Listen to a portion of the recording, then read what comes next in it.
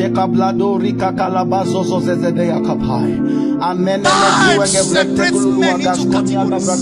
future that will not require a change from you will not be different from the past. You should be more aligned with the Yes, indeed, if there's a man to pray, there's a God to answer. May answers come for you.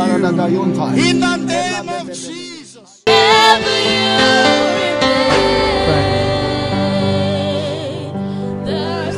Just wave to him, say something wonderful to him. Just worship him. Just worship him. Please give him a wave offering. Just wave your hands to him. Wave your hands to him. Jesus, we praise you. Thank you. Thank you, our Father. Thank you. Thank you. This meeting is special. Thank you. Shalahiganaman sebela haskenenash.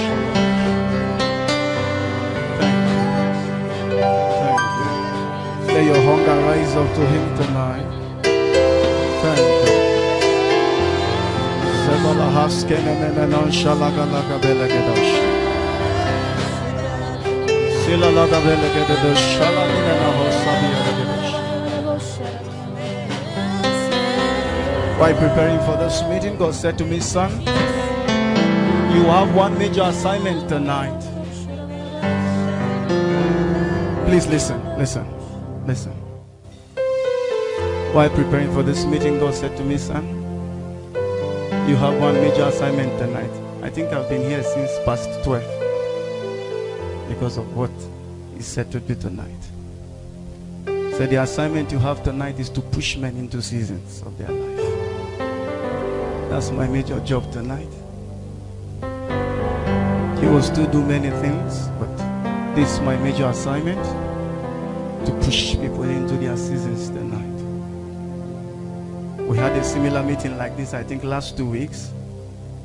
The testimonies were outstanding.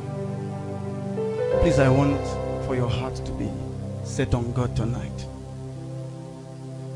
Let your hunger rise to him. I have always told believers, take your eyes away from men.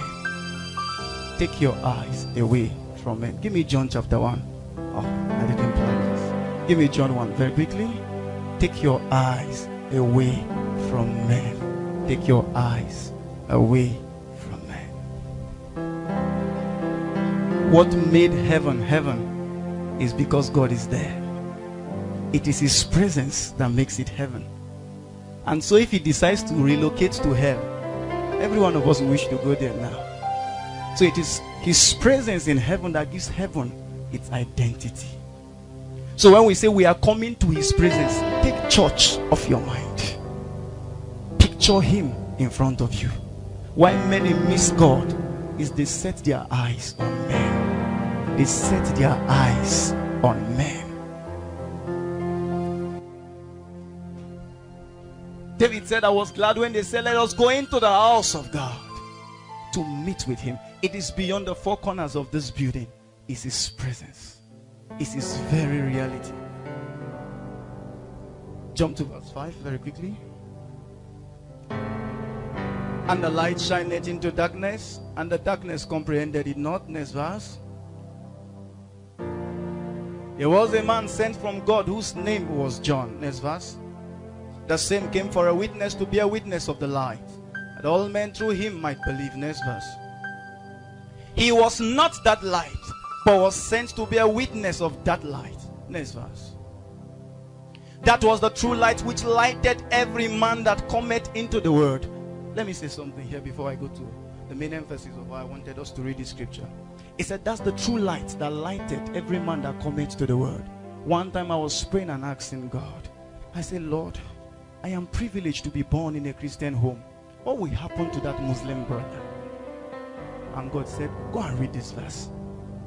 He said, there is something I do to every man that comes to this world. I splash on him a light that will leave him searching for God, so that no man is left without an excuse. He said, this is the true light that lighted every man that cometh into this world. So there is something I've done to every man to know God and recognize him when he sees God. Next verse, please. He was in the world, and the world was made by him, and the world knew him not. Next verse. He came unto his own, and his own received him not. Next verse. But as many as received him, to them he gave power to become the sons of God, even to them that believe on his name. Next verse. Which were born not of blood, nor of the will of the flesh, nor of the will of man, but of God. Next verse. And the word, this is my emphasis, and the word was made flesh and dwelt amongst us, and we beheld his glory, the glory as of the only begotten of the Father, full of grace and truth.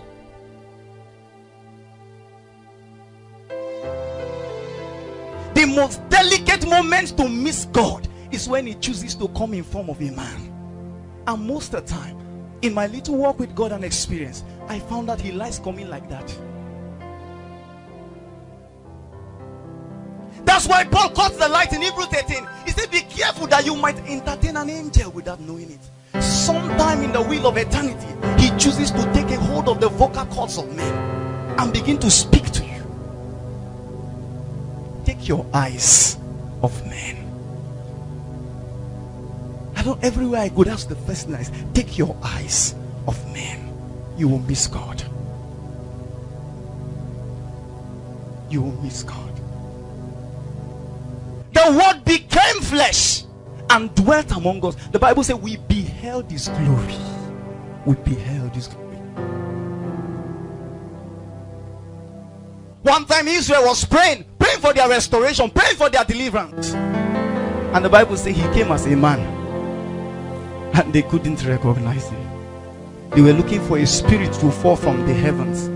And the Bible says Jesus looked at Jerusalem and he wept for them. For they could not understand the time of their visitation. Most of the times, study through the scripture, he most at times like to come in form of a man.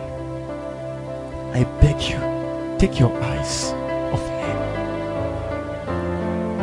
So that when you have prayed for maybe 30 days, fasted for 100 days, and he chooses to bring the answer to you and decides to take a hold of the vocal cord of a man to speak to you, and you despise that word, you are hearing a voice from heaven. You are waiting for something to fall down. That's how the Jews missed God. So tonight, I beg you, we come to his presence.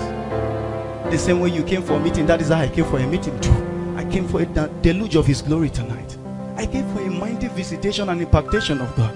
One thing I ask God every day, Lord, as I come for this meeting every day, may my life not remain the same.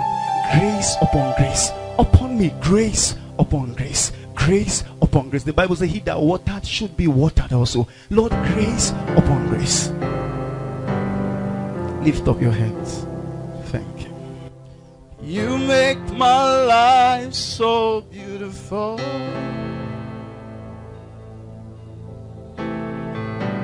And as you have made me here on earth. There's nothing greater, there's nothing greater than this. That's why I love you forevermore.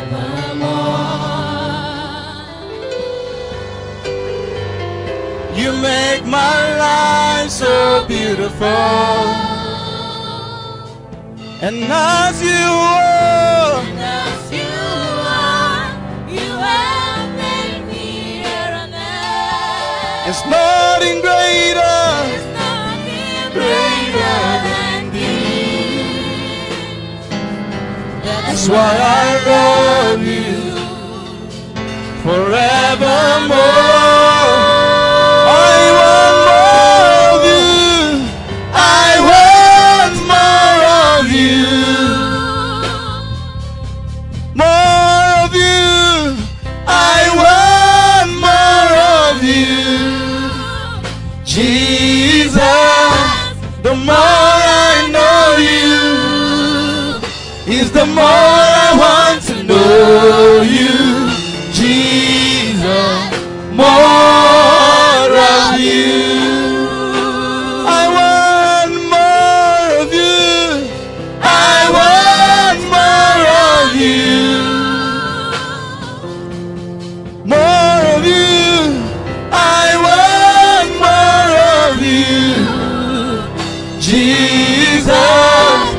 more I know you, is the more I want to know you, Jesus.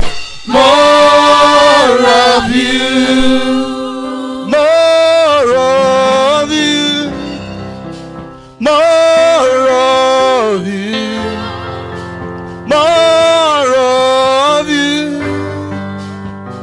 Jesus. More of you, more of you, more of you, more of you, Jesus. More of you, more of you, more of you, more of you, Jesus. More of you, more of you, more of you, more of you, Jesus. More of you. Give me Psalm 100. Give me Psalm 100. I'm trying to follow the rhythm of the Spirit to answer the questions of our heart. The Bible says, make a joyful noise unto the Lord. Serve the Lord with gladness. Come before his singing. Know ye that the Lord is God. Is he that hath made us, and not we ourselves. We are his people and the sheep of his pasture. Next verse. Enter into his gates. It's your job to do the entering. Most of the times we are anticipating a presence to come from somewhere. The Bible says it's your job to enter. It's your job. That's why most of the times we come to church, and some of them, with some people there, I don't connect, I don't feel God. You are the one that had the problem. You were supposed to enter into his gates, but you stood out. Now most of the times you begin to feel the presence of God in a way you have never felt before. It really shows how much you enter, how deep you enter. It's your job.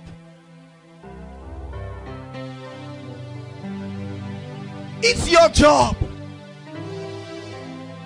Give me Exodus 16, Holy Ghost. Why am I changing my topic? I don't know. It's like tonight God wants us to correct the attitude in his presence. Attitude in his presence. Attitude. This is why it takes some people minutes to encounter God, seconds to encounter God, and some years they keep coming to church. Their eyes is on the pastor, whether he's truly anointed or not. It has nothing to do much with him, but with you. Give me Exodus 16. I just pray I'm on the right verse. Holy Ghost. Give me verse 16. Pray in the Holy Ghost, everybody. I love you now. I love you tomorrow. Oh, I love you forever. I love you, Lord. I love you, Lord. I love you now. I love you tomorrow. I love you forever. I love you, Lord. So it has much to do with you than the preacher. It has much to do with you. If you made up your mind to come, it has much to do with you than the preacher. Exodus 16:69. I pray I'm on the right scripture. Good. This is the thing which the Lord has commanded. Gather of it every man according to his hunger. He said, gather the manna according to what? His hunger. The Bible says, an omer for every man according to the number of persons. Take ye every man for them which are in his strength. Next verse. Holy Ghost. And the children of Israel did so. Watch, listen. Remember, it had nothing to do with God. The dimensions and the degree of manna he produced as much as he can. But he said they can only gather according to what? Their hunger. He said, and the children of Israel did so and gathered some more. Listen, he gave an instruction. He said there is a protocol of the Spirit. It's not the deluge of his glory in his service that matters, but how much of hunger you can put. So he was teaching them a kingdom principle. Some choose, they say, no, I'll gather more. The Bible says, and some gather less. Give me the next verse, that's my emphasis. And when they did met it with an omer, he that gathered much had nothing over. And he that gathered little had no lack. They gathered every man according to their hunger. It has nothing to do. There are meetings where God can decide to release the heaviness of his presence, the mightiness of his presence. It depends on your hunger. It has much to do with you in the service than the minister. It has much. You can only carry as much as your hunger can sustain. Lift up your hands. Jesus. Jesus.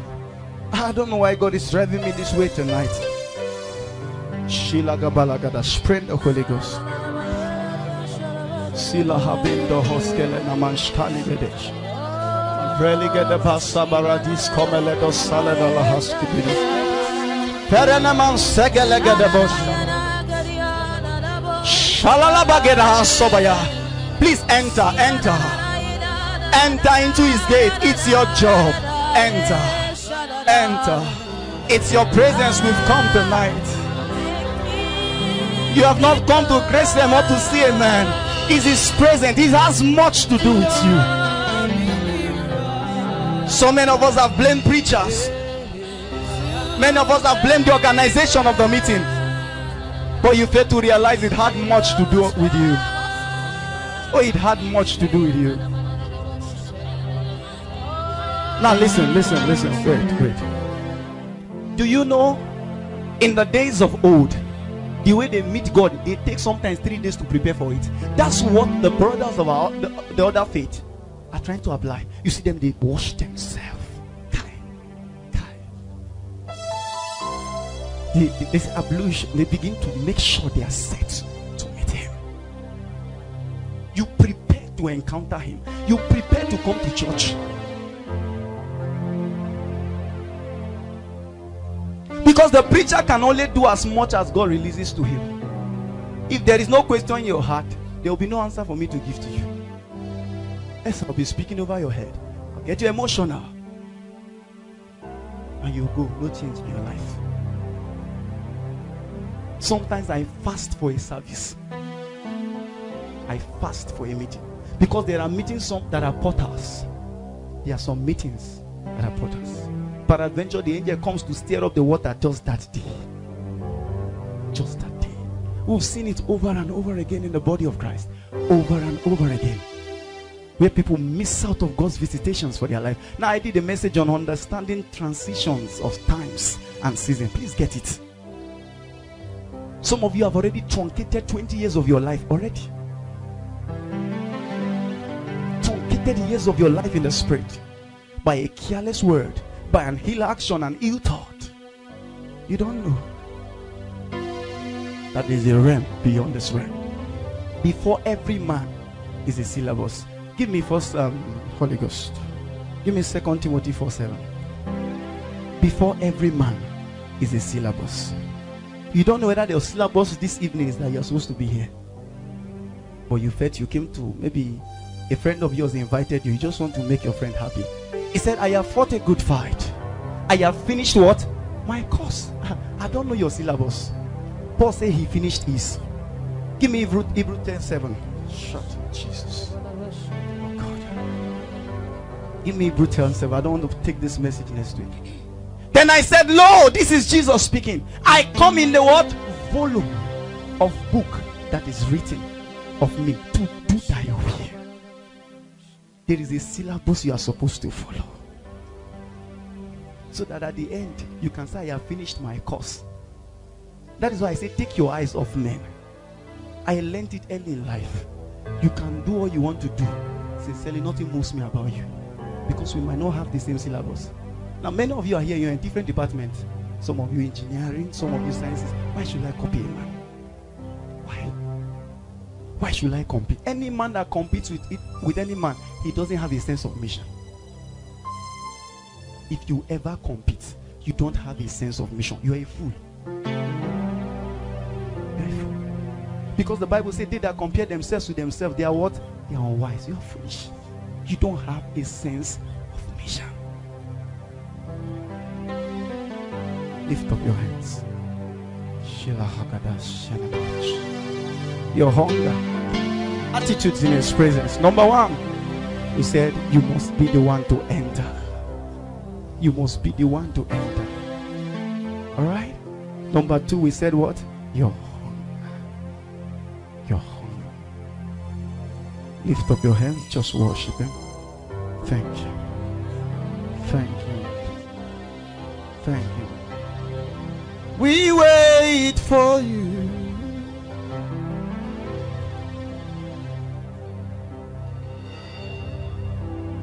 We wait for you.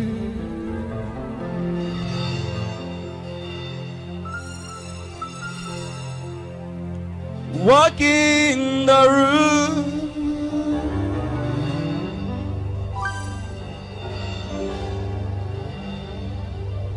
We wait for you.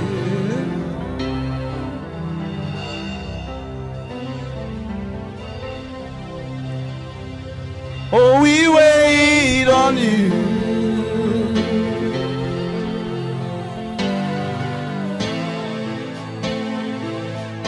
We wait on you.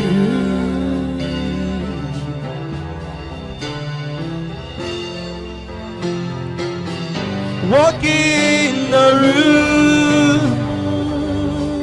We wait, we wait, we wait. We wait on you. Here we are, standing in your presence. Here we are, standing in your presence. Shekinah, Shekinah glory come down. Shekinah glory come down. Here we are, standing in your presence. Here we are, standing in your presence. Shekinah, Shekinah glory come down. Shekinah glory come down. Release the fullness of your spirit. Shekinah glory come. Shekinah glory, release the fullness of your spirit. Shekinah glory come. Shekinah glory come. Release the fullness of your spirit. Shekinah glory come.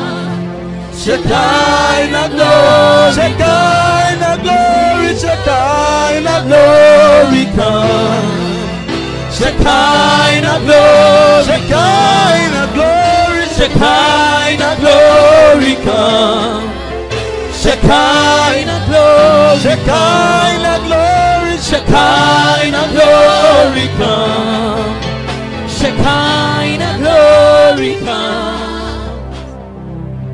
I want to know you. I want to see your face. I want to know you more.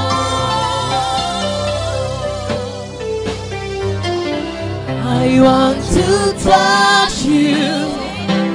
I want to hear your voice. I want to know you more.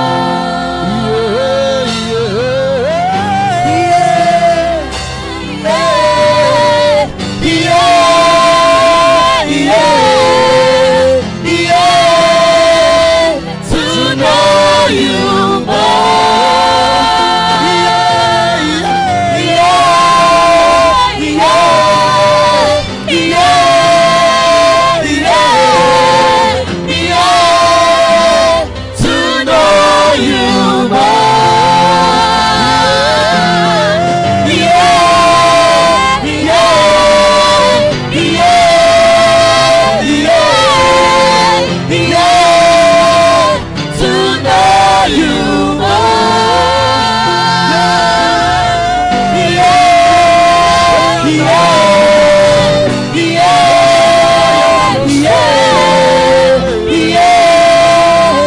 To know you more.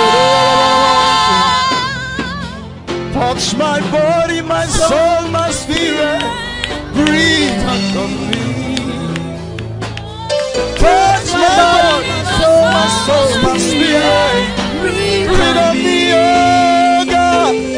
Oh, lay your hands on me, dear Lord. Breathe on me. Lay your hands on me, dear Lord. Breathe on me. Touch my body. Touch my body, my soul, my spirit. Breathe on me. Touch my body, my soul, my spirit. Breathe on me. Lay your hands on me, dear Lord. Breathe on me. Lay your hands on me, dear Lord. Breathe on me. Touch my body. Touch my body, my soul, my spirit. Breathe on me. Touch my body, my soul, my spirit. Breathe on me. Lay your hands on me, dear Lord. Breathe on me. Lay your hands on me, dear Lord. Breathe on me. Touch my body, my soul, my spirit. Breathe on me. Tonight, Lord, touch my body. Touch my body, my soul, my spirit. Breathe on me. Refine me with your fire. Lay your hands on me, dear Lord. Breathe on me. Lay your hands on me, dear Lord. Breathe on me. Thank you. I got here God said to me tonight. He wants to refine his people with his fire. Give me Malachi 3. I am praying I preach today. Oh, we are still preaching. Give me Malachi 3. Holy Ghost.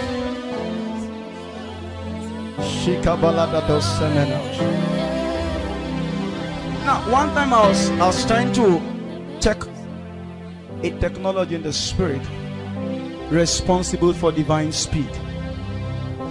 A technology in the spirit responsible for divine speed. And so I decided to take a little journey and study the life of Elijah. And in my bid to study that, I broke into something. I was shocked. The Bible says, I think 1 Kings 19, after he had told King Ahab, he said, "Run, there is about to be the sound of an abundance of rain." The Bible says he set to pray. He set to pray. I wanted to say something there, but let's leave it to take my time. Did he really hear God, or he made that declaration by himself? Leave it. He set to pray. And as he was praying, the Bible says he sent his servant 7 times. Now, when you open the original Greek version of that scripture, each time he sent his servant is every hour. So what Elijah did was he prayed for 7 hours. But I was trying to check something.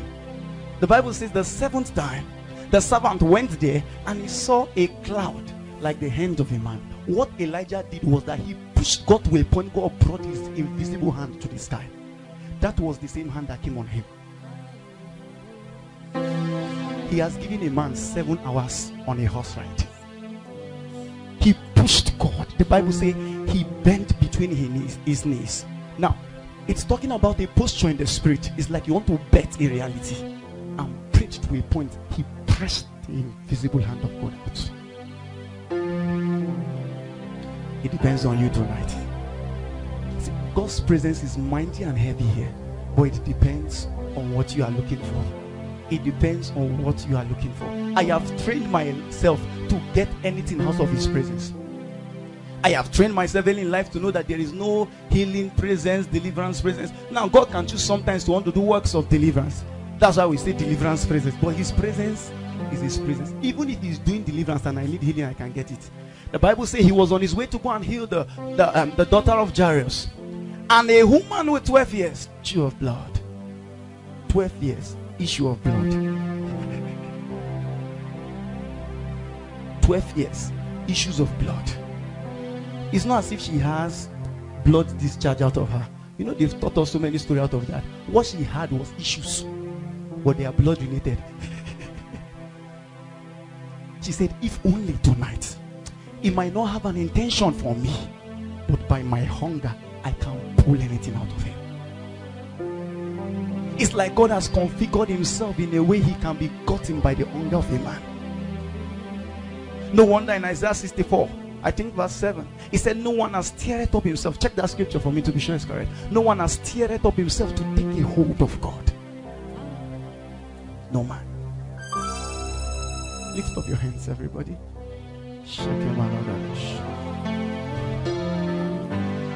He said, behold, I will send my messenger, and he shall prepare the way before me. And the Lord whom you seek shall suddenly come to his temple. Protocol to his presence. He said, the Lord who you seek shall suddenly come. But before then, he will send what? His messenger. No wonder in Amos 3, I think verse 7, he said, God will do nothing. Do you understand the phrase constructed? He will do what? Nothing. Except he first reveals it to him. He says, surely the Lord God will do not. Okay, please go back to my scripture. That's not what I'm looking for. But who may abide the day of his coming, and who shall stand when he appeareth? For he is like a refiner's fire, and like fuller's soap. Go ahead. And he shall sit as a refiner and purifier of silver, and he shall purify the sons of Levi, and purge them as gold and silver, that he may offer unto the Lord an offering in righteousness. Next verse. And then shall the offering of Judah and Jerusalem be pleasant unto God. Next verse. And I will come near to you, and I will come. Lift up your hands tonight. Pray. Lord, mantle me tonight. Release upon me your refiner's fire. Touch me with your fuller soap. Release upon me tonight. Realign my will again. Lord, today realign my will. Realign my passion. Realign my pursuit in life.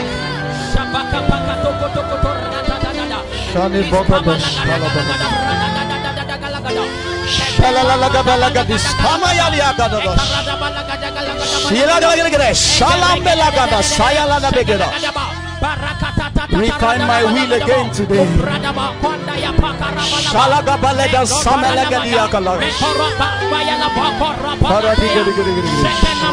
Refine my passion. Break me loose from that habit.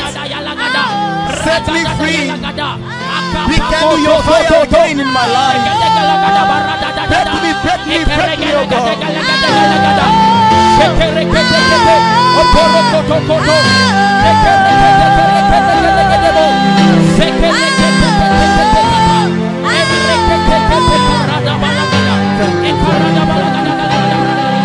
Please sit down.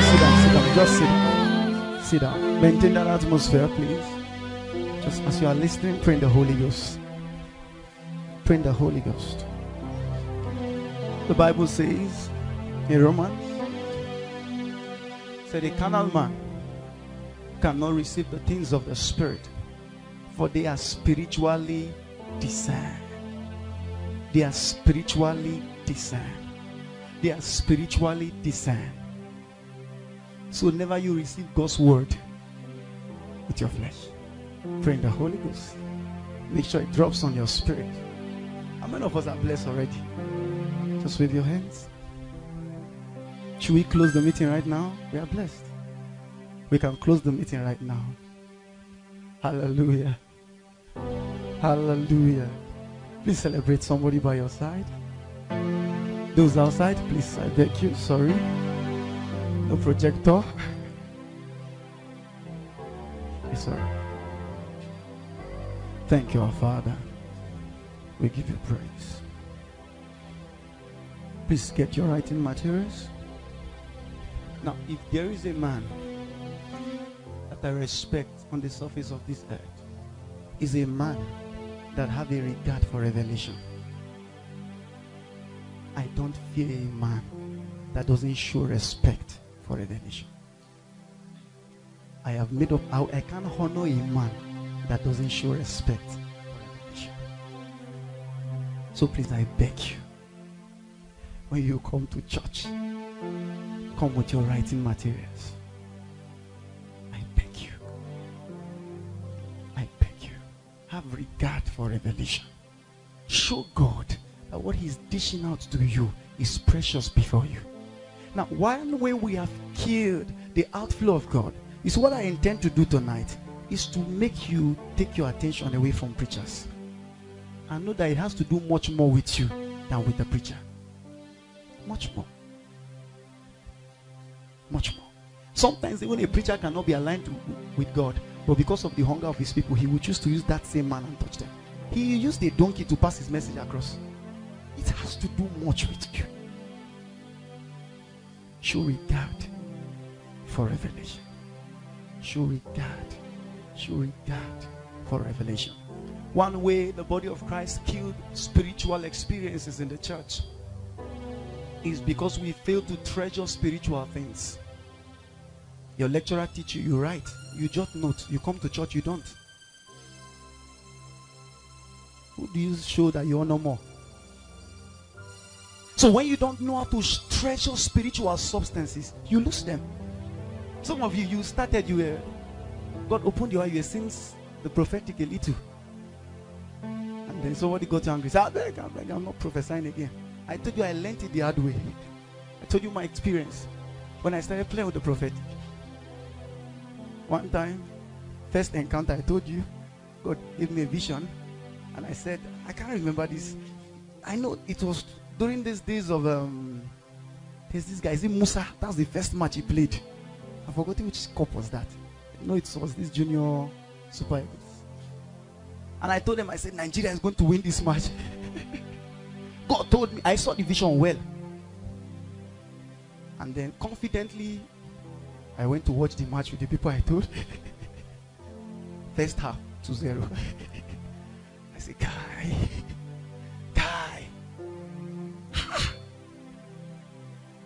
I said, don't worry, Nigeria will score.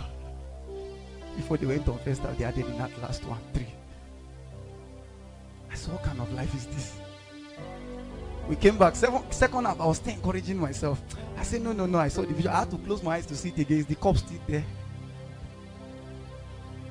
And then Nigeria scored. They added one. Good. Added another one. So it was 3-2. I said, I told you guys. You know, in that kind of moment, you begin to brag. He said, I said it. Just hold on to God. Unfortunately, when it was like 2 minutes to go, I don't know the kind of mistake a guy did in our scores. So it was 4-2. Kai! The insult I received. I went home sad. And I made a vow. I said, oh God, is it because you showed me something and I told people and they are doing this to me? I will never again give any man a prophetic word. That's why most of the times I try to teach you from my experience. You'll be a fool if you need to pick lessons by going through my experiences again. Only a fool waits to learn by his experiences. The easiest way to learn is by simple obedience. Experience remains the best teacher, but the most difficult and baddest way to learn. Because sometimes only your dead body that leaves the lesson for others. That's the slowest way to learn. I can simply tell you, if you touch this mic, it will shock you. You can obey and learn the lesson. And then you can foolishly be attempting every day. Then you touch it and it shock you. You also got lesson. So in every way you learn. That's why you must cultivate obedience to work with God. And so I got angry. I said, I'm not going to say anything again God shows to me. And I lost the prophetic gift for almost 6 years. You know, you are forcing yourself to see. Till he refused to come. Something you can just discern, pick his voice. You close your eyes, concentrate. It refused to come. And I was praying and fasting. I think if I didn't fast back for that gift, maybe 40 days, more than 10 times to get it back. And I was asking God, Lord, why this difficulty? And he showed me a light in scriptures. He said, son, come. Never you carry your emotion into my work. Learn to treasure spiritual things. If I give you anything with ease and you joke with it, you will pay the next time to get it. So many of you encountered God at a very tender age. You were hungry for God. You were breaking into certain lights and dimensions you didn't pay the price for. And you got to a point you just trivialized them and you lost them. And he showed me the story of Moses. The Bible says one time Moses was leading the children of Israel. He now said, wait, Aaron, take care of them. God said I should come meet him for 40 days and collect instruction for his people. And he went into the mountain and stayed there for 40 days and 40 nights. The Bible says, and God hewed tablets of stone from a rock. Please, are we listening? And as God gives the commandment, it wrote itself. Are we following? And the Bible says, before Moses came back, the children of Israel decided to gather their goats and make a calf out of it, so they worship a god and have a god at least to lead them. All right? And that's why I tell people that says because of that you won't wear earring. What they used was not earring. They melted it first to gold. Is that okay? So it was gold that became calf, not earring. What made it earring is because of the shape they formed. It's gold formed into a shape, then they call it earring. Are we following? Now, because of his love for God and the pain he has gone through to bring these people out of Egypt. You know, they were not facing Pharaoh. He was only the one facing Pharaoh. He knew the pain and the battle. So I say, Father, I can look at his son and impact him a gift. He didn't know what I went through to get it. He feels that's how you get things. I'm teaching you how to treasure spiritual substances. Alright? And when he came down from the mount, he began to hear some shout. And he called his servant Joshua. He said, Joshua, come. The shout I am hearing, is it a shout of victory or a shout of war? Joshua said it is confused noise. Confused noise. The Bible says, and he drew out of the mount, getting close, and saw a calf being worshipped. And his emotion cheated him. He took the tablet and broke it. And God said, wow, this is wonderful. God was happy. This is wonderful. When it was done, there was a reconciliatory service and everything was done. God said, Moses, come to the mountain. When you are coming, come with a chisel. This time, you will chew out that tablet yourself.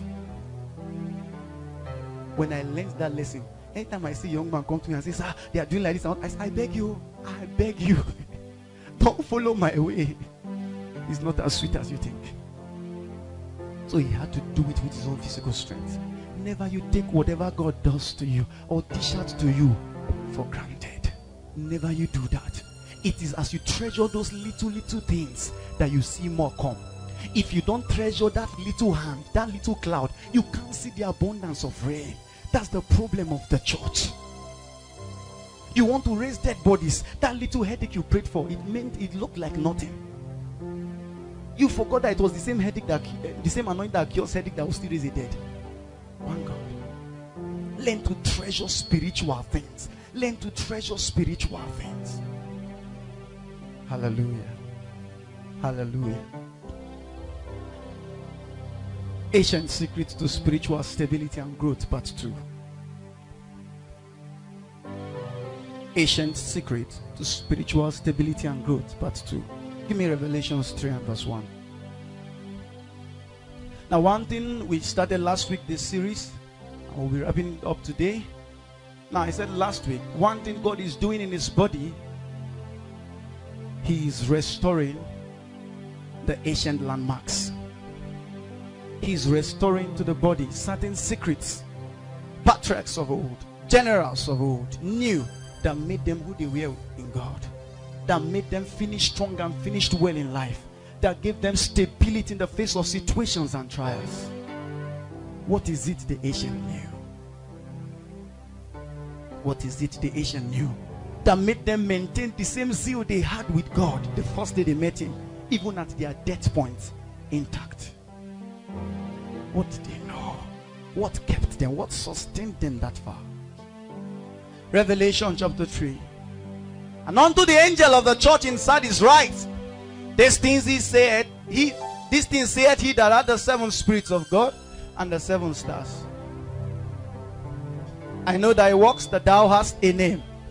Thou livest and art dead. Go ahead. Be watchful. Be watchful. Strengthen the things that remain, that are ready to die. There's the sponsor for the meeting. There's the sponsor for the series we are. God says, son, strengthen the things that remain, that are ready to die.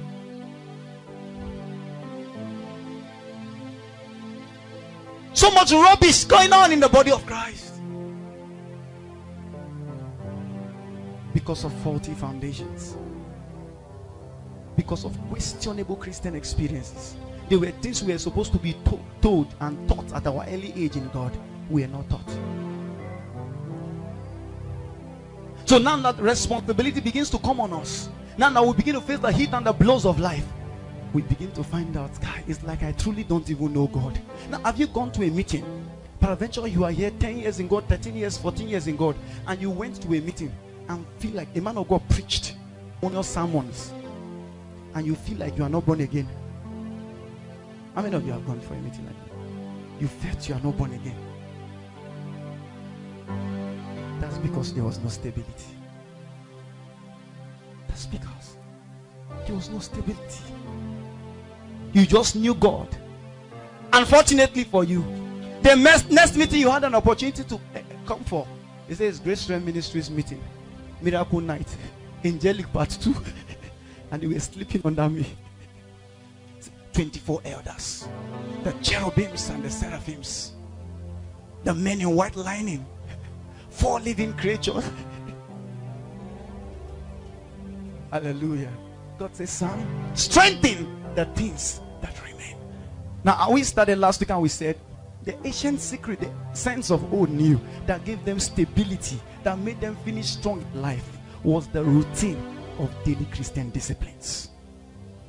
The routine of daily Christian disciplines. So when you read the God's generals, you begin to see some of them. One will tell you now. One will tell you like Wesley and John Wesley. 5 a.m. they are awake every morning to see God's face till their death points. But right now, an average Christian will tell you it doesn't matter. You can wake up any time you like. And forgot that the Bible says the manna must be gathered in the morning before sunrise. So that daily bread you are saying, Lord, give us this day, which I told you most of the time means what? Revelation. You can only gather it much more at the morning. Hallelujah. So we started last week with the discipline of prayer and fasting, and we begin to look at what its roles it plays in our life as believers. How, as we maintain the discipline of a prayer and fasted life, we grow in God and we have stability in Him. And then we shifted to the discipline of the study of scriptures and the memorization of scriptures. You must memorize scriptures. You must memorize scriptures. The early church that didn't even have the opportunity we have when they were given space to minister to people. They didn't have the opportunity of opening the scripture to talk to them. Their life was the scripture. The Bible says, your word have I hidden in my heart, that I may not sin against you. You must learn to memorize scriptures. If I say everybody now say John 3:16, I'm very shocked. Some people will not say it. John 3:16. Even if they say they'll mix it with those 31, you must learn to memorize the scriptures. This is the discipline the saint of old knew. So when they were faced with situations that warrant them to bring out the word out of them, they didn't need to be looking for their Bibles. Jesus could just stand in Matthew 4:4. He said, it is written. It is written. It is written. Hallelujah. Hallelujah. And then we shifted to the discipline of a life of purity. The discipline of a life of purity. Now, one thing we said in the meeting last week was you must get to a point you have matured in these disciplines before you are able to carry responsibility in the church, carry responsibility in the body of Christ. We begin to see how the body of Christ has made people fall, because they don't have stamina, and they carried responsibility and placed on them, and it made them more worse. This was the lifestyle of the Pharisee. The Bible said they will go every length to win one soul and make that person more worse than the devil. I thought a message on Pharisees in our days. I don't know if they have the message. And then we concluded with the discipline of, what's the last one? The discipline of early rising. Now in that point we begin to explore why the Muslim man will wake up early morning. He can as well pray anytime. In fact, he prays 7 times a day. He has other times he prays. But why is it he can't joke with that morning prayer? Why? Now look at the issue. We had a report last week in the news of a woman that does morning cry, right, in Abuja, and they attacked her and cut off her head. What is it about that time that believers don't know? So please, I encourage you to get the part 2 of that message. So as we begin to continue in God, we must begin to master the art of this discipline. What you do consistently for 21 days naturally becomes a part of you. True men, great men in life, they discipline themselves to a point that discipline becomes an habit and then grew to a passion. Are we following? You must master the art of daily Christian discipline. Strive towards maintaining a life of prayer and fasting. Strive towards attaining a life of purity. And I told us last week, for some of us that say, oh, we are the righteousness of God. Don't do this to the mic at this point, please. I'm the righteousness of God in Christ Jesus. The Bible says, be holy, for I am holy. It was your job to become holy. He said, they that are pure in heart will see God. And I told you, the Bible says, if a man purgeth himself from this, he shall be a vessel used for honor. So when you get to the bedroom, you see your soap there, you see your sponge, right? What does the cleaning? It's the sponge and the soap, but you have to take it and bathe. So be holy. Strive to maintain a consistent life of purity. That's why you see people without this solid foundation, as they begin to grow in their knowledge of God and go find God, they get to a certain point, it brings them down. It weighs them down. Now we are ministers of the gospel. We have people come to our office and they begin to say, I'm struggling. Say, I'm struggling. Say, I'm struggling. And then you wondered what happened to this guy that first day he met Jesus. What happened to that fire? It was not sustained. Nobody told him 1 Timothy chapter 4 and verse 7 that says, exercise yourself unto godliness. We are not taught to exercise ourselves. We are not trained to discipline ourselves to attain what? Godliness. He said, but rather exercise yourself unto godliness. Discipline yourself till it becomes your life. Hallelujah. Very quickly we'll continue with the number 5. Number 5. Number 5, Christian discipline. You must develop yourself in. The discipline of giving. The discipline of giving. This includes your tithes, your offerings, and seeds. A true believer must master the act of giving. We were not trained earlier enough in God. That's why the church is in the state it is right now. Nobody taught us that the kingdom principle of God is that when you cast your bread upon water, you will find it after many days. Nobody taught us in the kingdom of God that it is more blessed to give than to receive. So the average Christian has trained his life to be a collector. A collector. Not knowing that the Bible says the borrower is a servant to the lender. The borrower is a servant to the lender. It is more blessed to give than to receive. So you must train yourself. You must train yourself to know that you measure the true worth of a man by his giving, not by his receiving. The Bible says the life of a man does not consist in the abundance of things that he possesses. That's the Christian doctrine. No wonder everybody is looking for a good grade so they can have a good job and then prove to the world that yes, I made it in life. Who told you that's the definition of success? It is imperfectly fulfilling your purpose and assignment on this earth. If you fail in doing that, you of all men most miserable. So two young men came in scriptures. They say, Jesus, come and settle the case between me and my brother. Our father left an inheritance for us. He tends to carry everything. Jesus said, come. The life of a man does not consist in the abundance of things that he possesses. It's the first definition of success. See, when you know this, the life will not put pressure on you. So many people are in a haste to prove a point. To who?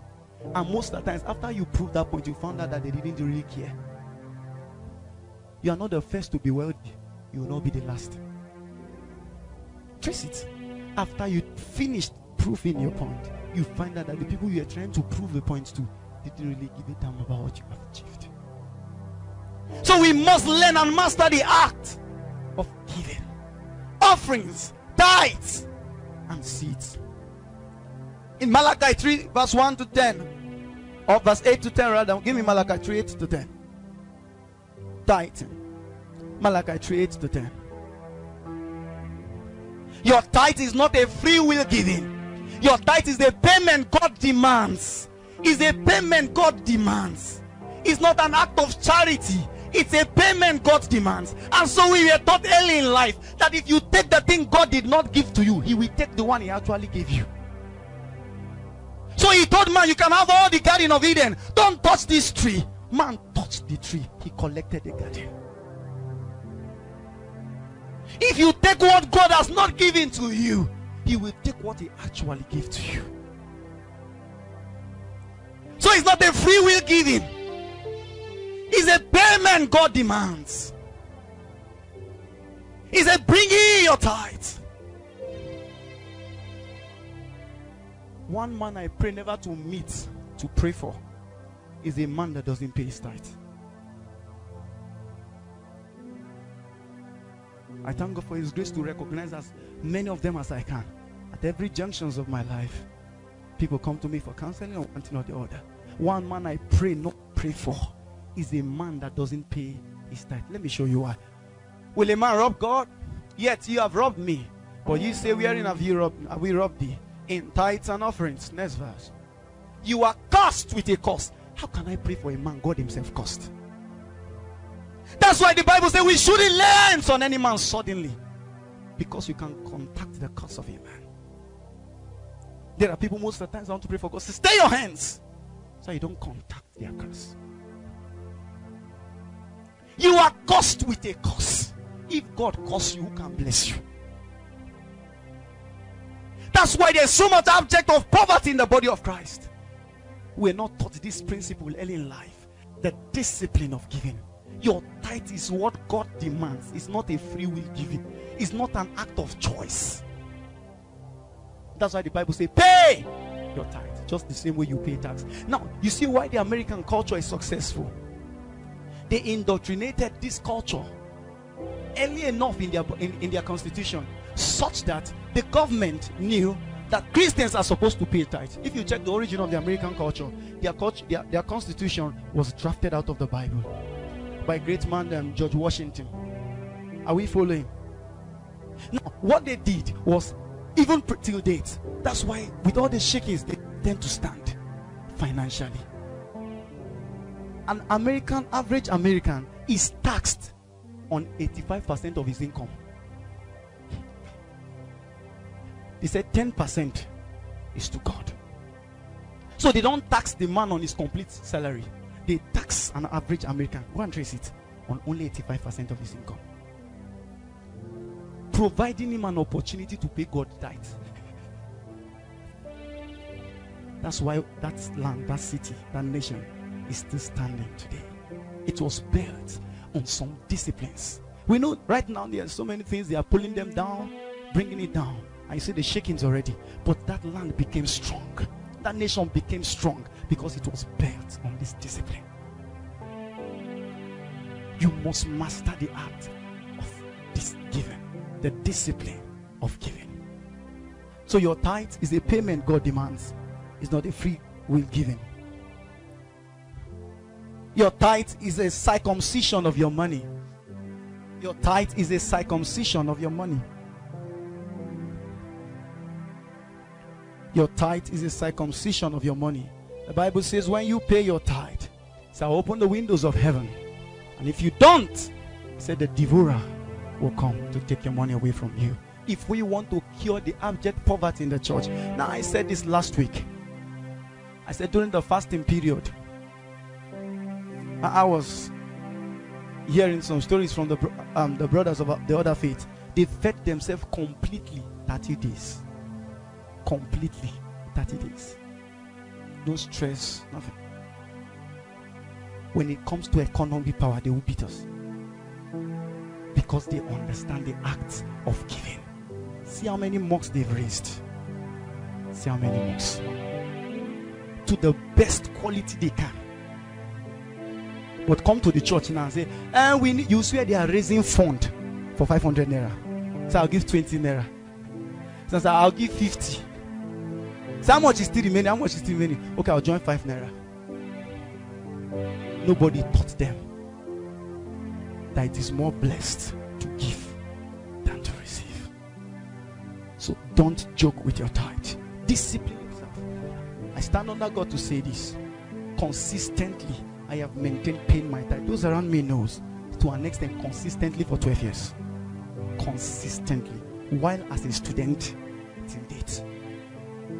The way I dread tithe, they made us know early in life that when you touch that, you'll be so poor. And I was running away from poverty.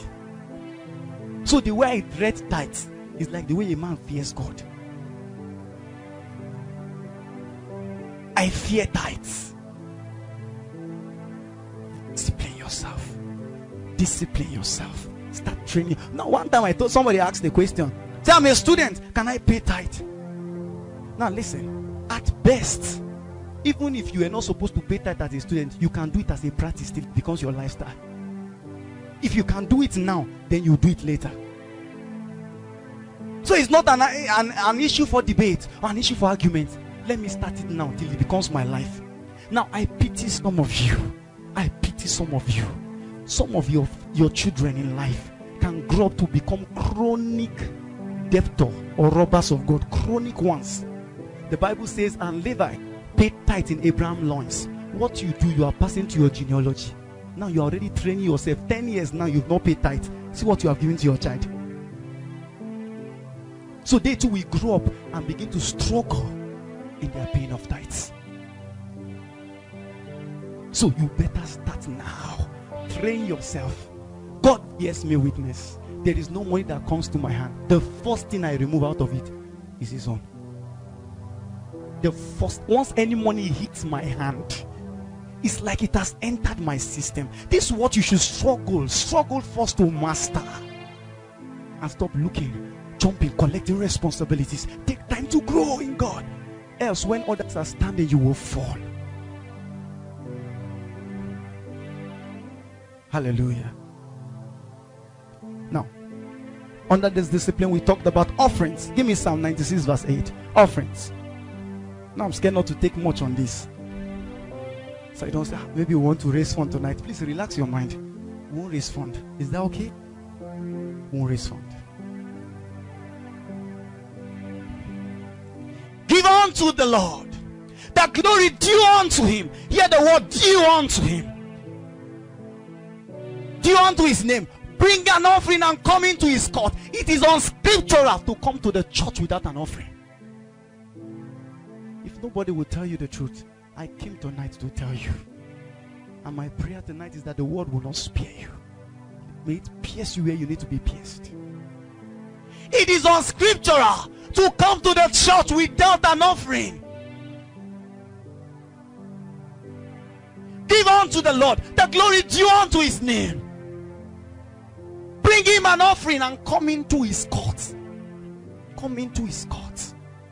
Come into his court. Come into his court. Give me 1 Samuel 2:30. The Bible says it's his glory. Is his right. Is his honor. 1 Samuel 2:30. The Bible says, wherefore the Lord God of Israel said, I said indeed that thy house and the house of thy father should walk before me forever. But now the Lord said, be it far from me. For they that honor me will I honor, and they that despise me shall be lightly esteemed. They will be brought to nothing. I'm teaching you the mystery of the poverty in the body of Christ. The reason why. So much poverty. He said, if you don't honor me, I will make you as nothing. And the Bible says you honor him by bringing an offering when you come to church. What did I say? It is unscriptural to come to the church without an offering. The way we were trained early in life, it's like if you come to the church without an offering, you gain nothing from that meeting. That's the way they sank it in us. So we are trained, even our parents knew, when they give you that little money and say go and buy biscuit, you are supposed to have secured something out of it. It is scriptural. Now listen, let me break out a light from this. The pain I have is even the people of the other religion tends to know this secret compared to the people of the people of God. There is such a binding tie. I've tried to exploit, I can't. A binding tie between spirit and offering, such that a native doctor knows you can't summon a spirit without an offering. You can't draw the attention of his spirit without an offering. And the Bible says in John 4:22, God is spirit. So as much as you say you are a friend of God, God is spirit, is a deity. You can never pull the attention of a spirit without an offering. There's such a binding tie. Such a binding tie between spirits and offerings. Between spirits and offerings. So plan your offerings. Plan it. If I attend for goodness sake, what has killed the body of Christ is that we were not, is either we are ignorant of this or we don't even take God serious. Now look at a young man now, can be failing in issues like this, and he's doing 30 days prayer and fasting. He's not stupid. That's gymnastic. The person of Jesus will take you to heaven, but his principle will bring heaven to you. The scriptures, the Bible says, they are founded upon eternal principles. The Bible says the foundation of God standeth sure. You must know his principles. You must discover his principle. That's what the saints of old were asking for. When they say, Lord, show us your ways. God has ways. He has ways. He has structures. He has protocols. He has systems. The kingdom we come from is the kingdom that is structured. You must strive to know his ways to really enjoy the fullness of God. So you can't put the attention of a spirit without an offering. So it was this mindset we have. No, have you even mistakenly watched it in a Nigerian film that somebody went to a native doctor and the native doctor invoked a spirit without an offering? Not possible.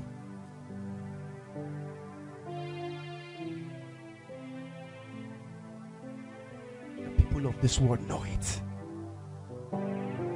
So it's like I came to church, I got nothing that day without an offering. That's the way we are trained, and it's still in me till date.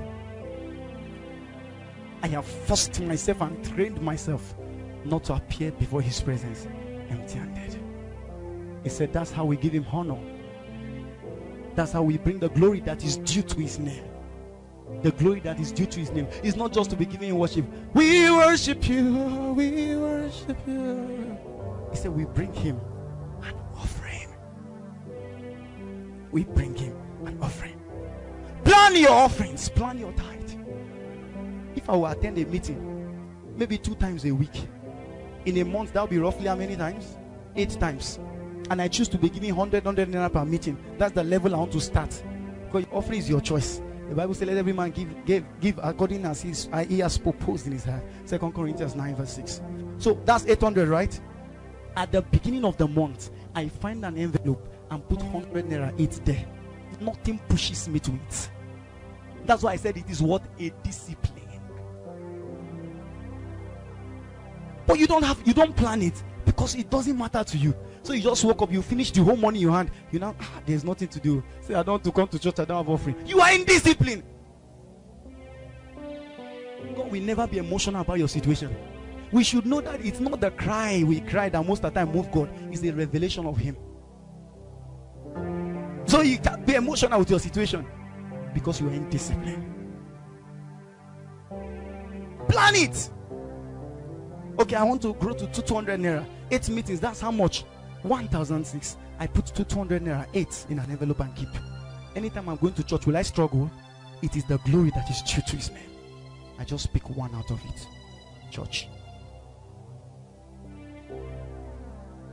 If you don't make God your priority, He will not make you His priority. If He's not first on your list, you will not be first on His list. It's not just seeking the kingdom, it is seeking it what? First. That matters. So kingdom matters is what we are discussing tonight. You must train yourself. Plan your offerings monthly. Now the Bible tells us of a story. The Bible says one time Jesus came to the temple. Do you know Jesus in his old teachings spoke much on money than on anything in the Bible? Go and trace it. Jesus taught more and commented more on money than on anything in the scriptures. One time the Bible says it, they were in a church like this, and he came and sat down close to the offerings. That means an offering section is not inquiry administration. When the man of God wants to preach, that matters to you. Offering section matters to God. He said, and he sat down and he was watching the way they were dropping the offerings and watching what they were giving. Why? God knows why it is difficult for a man to give his finances is that he got it with his sweat. So it is most of the times very difficult for a man to release it. He can give you anything. He can give you time. He can come and sit there in meeting. Just stay. Let's worship God. Worship Him. When you see a man's money, that's where God touches a man. So the Bible says he sat down close to the offering and was watching as they gave. And suddenly, he saw a poor widow came with 2 mites. The Bible says she walked and gave that 2 mites. Now listen, Jesus said, caught the attention of his disciples. He said, this poor widow gave all she had. She went home justified. That's not my emphasis. I thought he knew she was poor, she was a widow, he would have returned the money back to her. He did not, because he has seen a woman that is walking her way out of poverty by touching a principle in God. So I'm not shocked sometimes. We'll get there.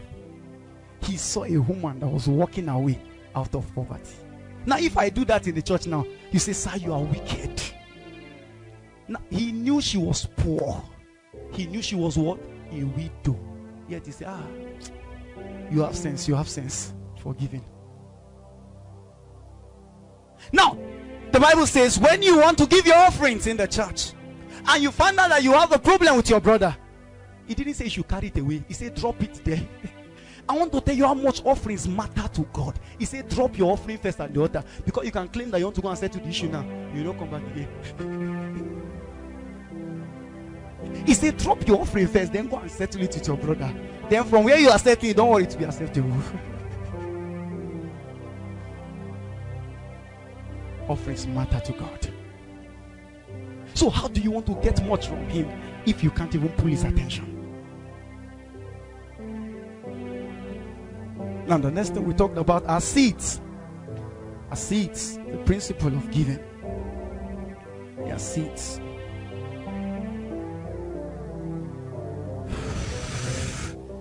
Try not to talk much. Give me 2 Corinthians 9:10. Give me 2 Corinthians 9:10. When we do the part 2 of the word convention, I'll speak more on some of all these things. Now listen. There is a mystery in God unveiled in Genesis 8:22.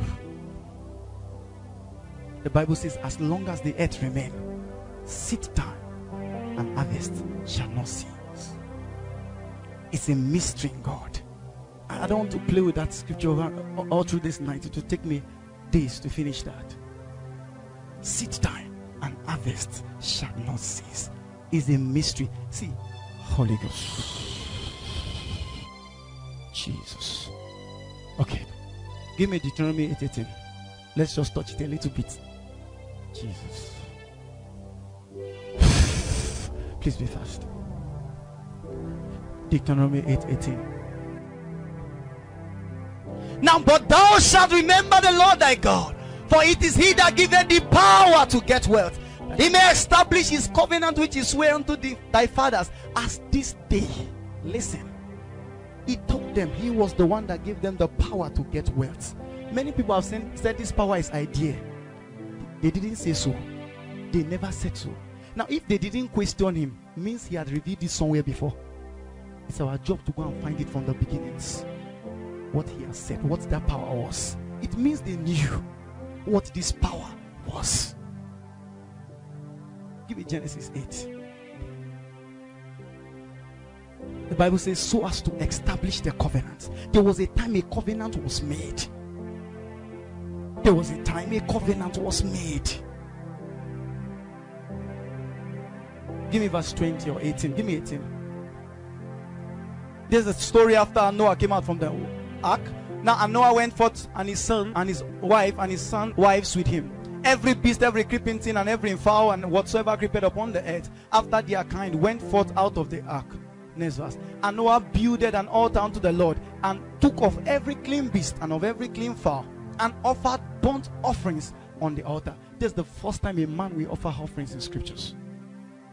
Go ahead. Next verse, please. And the Lord smelled a sweet savour.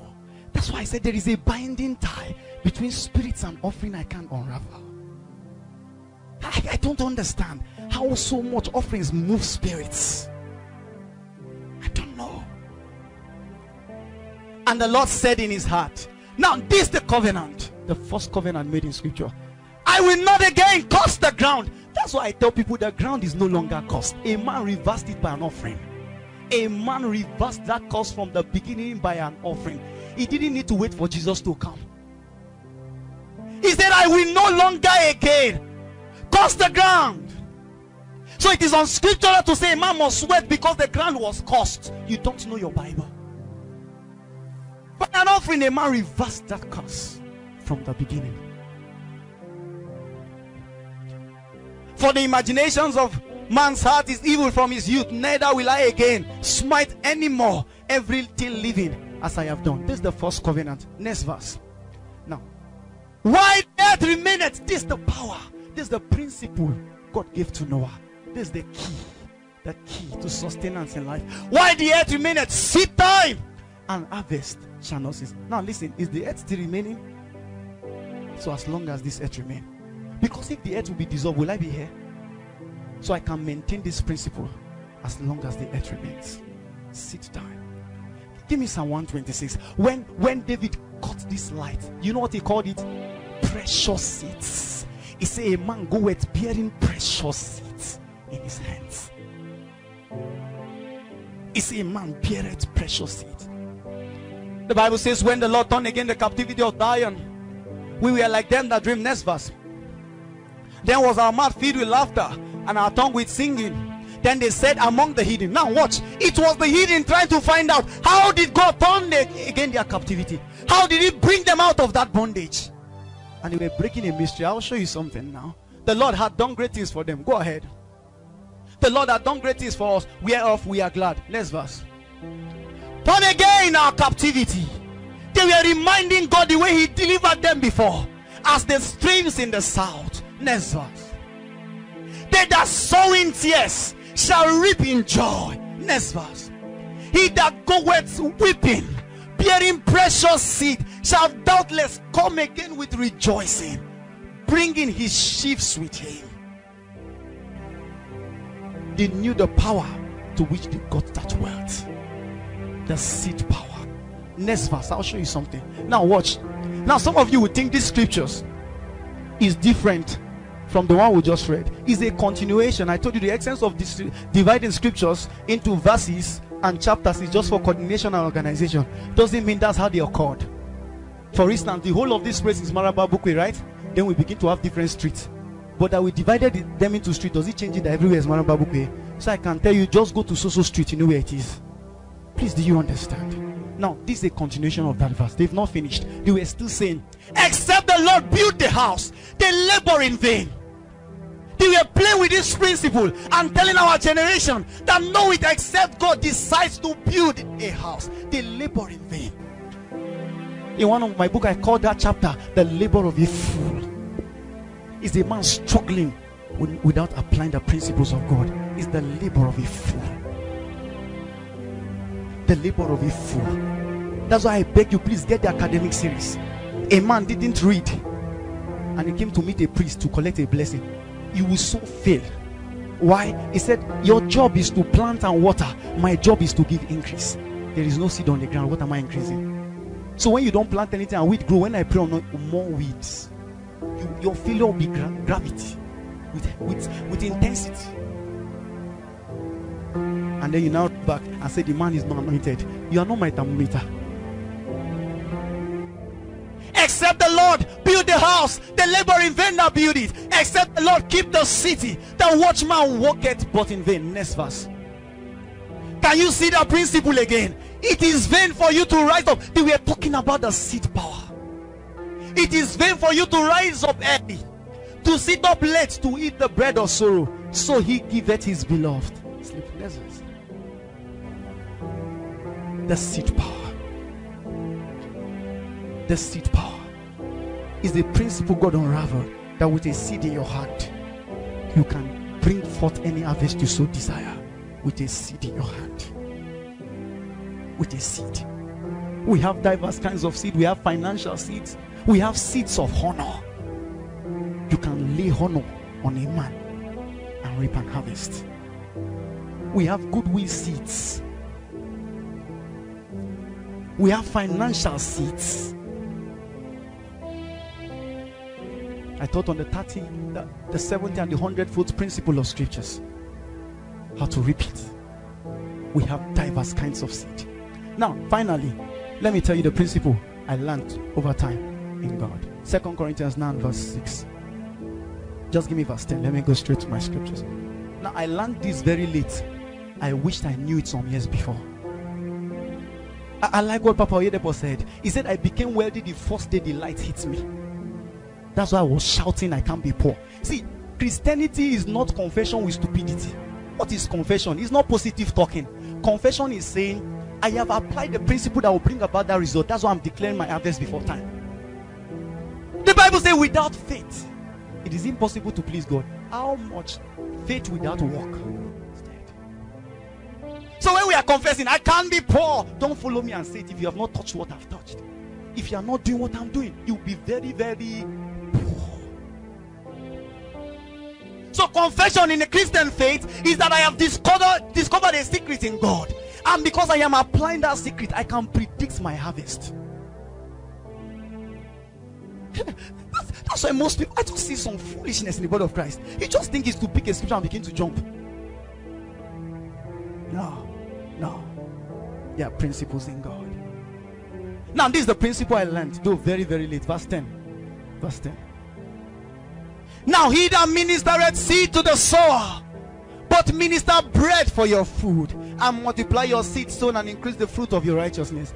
Anything that comes into the hand of a Christian, contained in it the seed and the bread, you must testify it. If you eat everything that comes to your hands, you are a foolish Christian. Including airtime. They send me airtime. I look at it. It's okay, I need to remove a seed. Now, have you seen a farmer that went to the farm to plant and made an harvest of the farm and eat everything? No, one thing he does, he reserves what he will use for the what next time, and he reserves the best, so he will get what better harvest. It's a principle everybody's applying every day. But when it comes to church, we don't know it. So I can get any harvest I want. Sometimes when I need money and I check, maybe I need 100,000 and I have just 10, I pick that 10 I say, Lord, I am sowing this seed. Because when you want to sow financial seed, speak to it. All right? You must name your seed and give it a name. Lord, I am sowing this seed because I need 100,000. Thank you. Sincerely, most of the times I get them. All right? Now, some of you might begin to practice this thing and don't see. The first time I trained myself to start to give, I was so broke, very poor. It was not working. Jesus. But we held on to that scripture. If it is His word, it won't fall to the ground. So God will check your heart. Peradventure, you want to do cha-cha with Him. 50 chop 100. 100 chop 200. No. God is not a money doubler. He's a God. So He begins to check your heart. And when you hit it with Him, you'll be shocked. It begins to work for you. So put it to work. Begin to start now. Practice it. The seed principle. So with a seed in your hand, you can get any harvest you so desire. This was the first thing we were taught early in life. Number 6, the discipline of kingdom responsibility. I'm trying to work on this time, so let me just use just one scriptures. The discipline of kingdom responsibility. Give me Luke 15 verse 11. Luke 15 verse 11. Let me just use that scripture alone. Luke 15:11. Look up the discipline of kingdom responsibility. This one discipline you must learn, you must master to get stability and to grow in God. The Bible says, and he said, a certain man had 2 sons, and the younger of them said to his father, Father, give me the portion of goods that falleth to me. And he divided unto them his living. One time, one of my sons asked me, Sir, was it wrong for the guy to have asked for his inheritance? And sincerely speaking, that was the first time I saw that kind of question in that light. I now looked at the thing very well again. I said, but wait, if it is not wrong, the father will have told him. Why are you asking? And I saw another light. He said he gave it to the 2 of them. Did you see what I saw? He divided them. He's leaving them, not the person that asked. So it wasn't wrong for the guy to have asked for his rights. He was entitled to it. But he had a problem. He had a problem. And the elder brother came when he returned back, and after made a spoil of all he got, he came back. And the father decided to welcome him and do something mighty for him. And the elder brother was hungry. Why will you do this for me? And the father made a statement. He said, everything I have is yours. Please, are you getting me? That means if a man has God, he has everything. Are you following? What the elder brother understood was responsibility. So what is sonship in the kingdom? The culmination of responsibility and rights. Galatians 4 verse 1 to 2. Fast. Galatians 4 verse 1 to 2.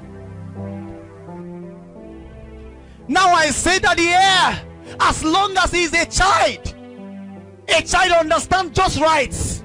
That's what the younger one understood. Just rights. He differed nothing from a servant, though he be all Lord of all. So the elder brother just understood responsibility. He was a servant. Please, are we getting blessed? So you must learn kingdom responsibility, that it is your duty to advance the kingdom. It is your duty. The first thing you are supposed to seek on the surface of the earth is God's kingdom. Kingdom first, anything second. That's what the Muslim knows. That's what the people of other religions knew. That they are cheating us to our face. I tell you, a Muslim man enter into a business with kingdom first. That's why he can leave the business and go to pray. But a Christian will tell you, let's leave business. Business is business. Christianity is Christianity. They enter with that mindset. Kingdom first. A Muslim man will enter politics with kingdom first. So if you like, cry all you can cry. The employment will keep coming to the north. I taught my sons last week on a principle they must know to survive in life.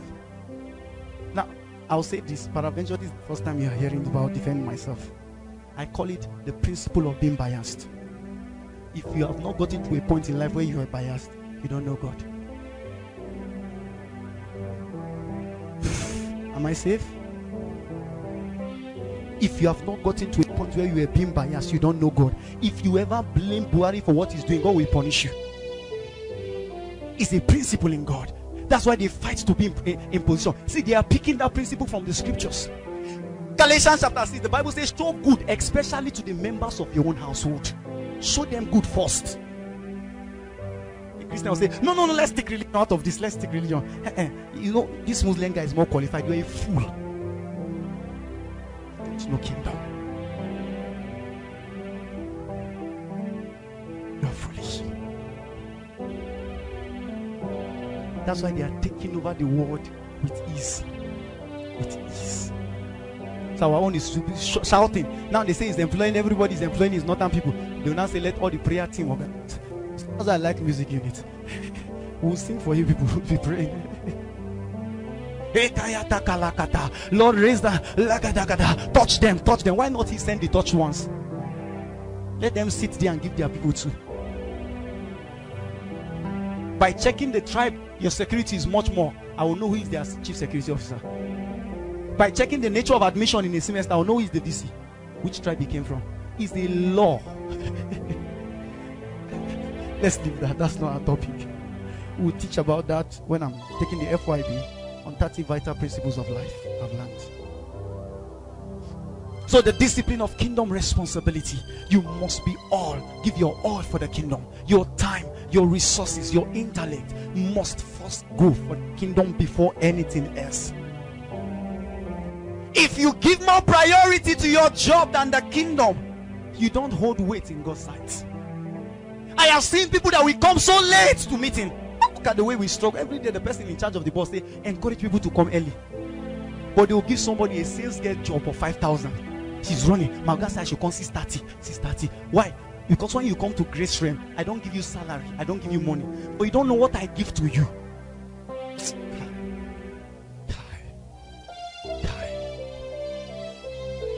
Because we are not taught.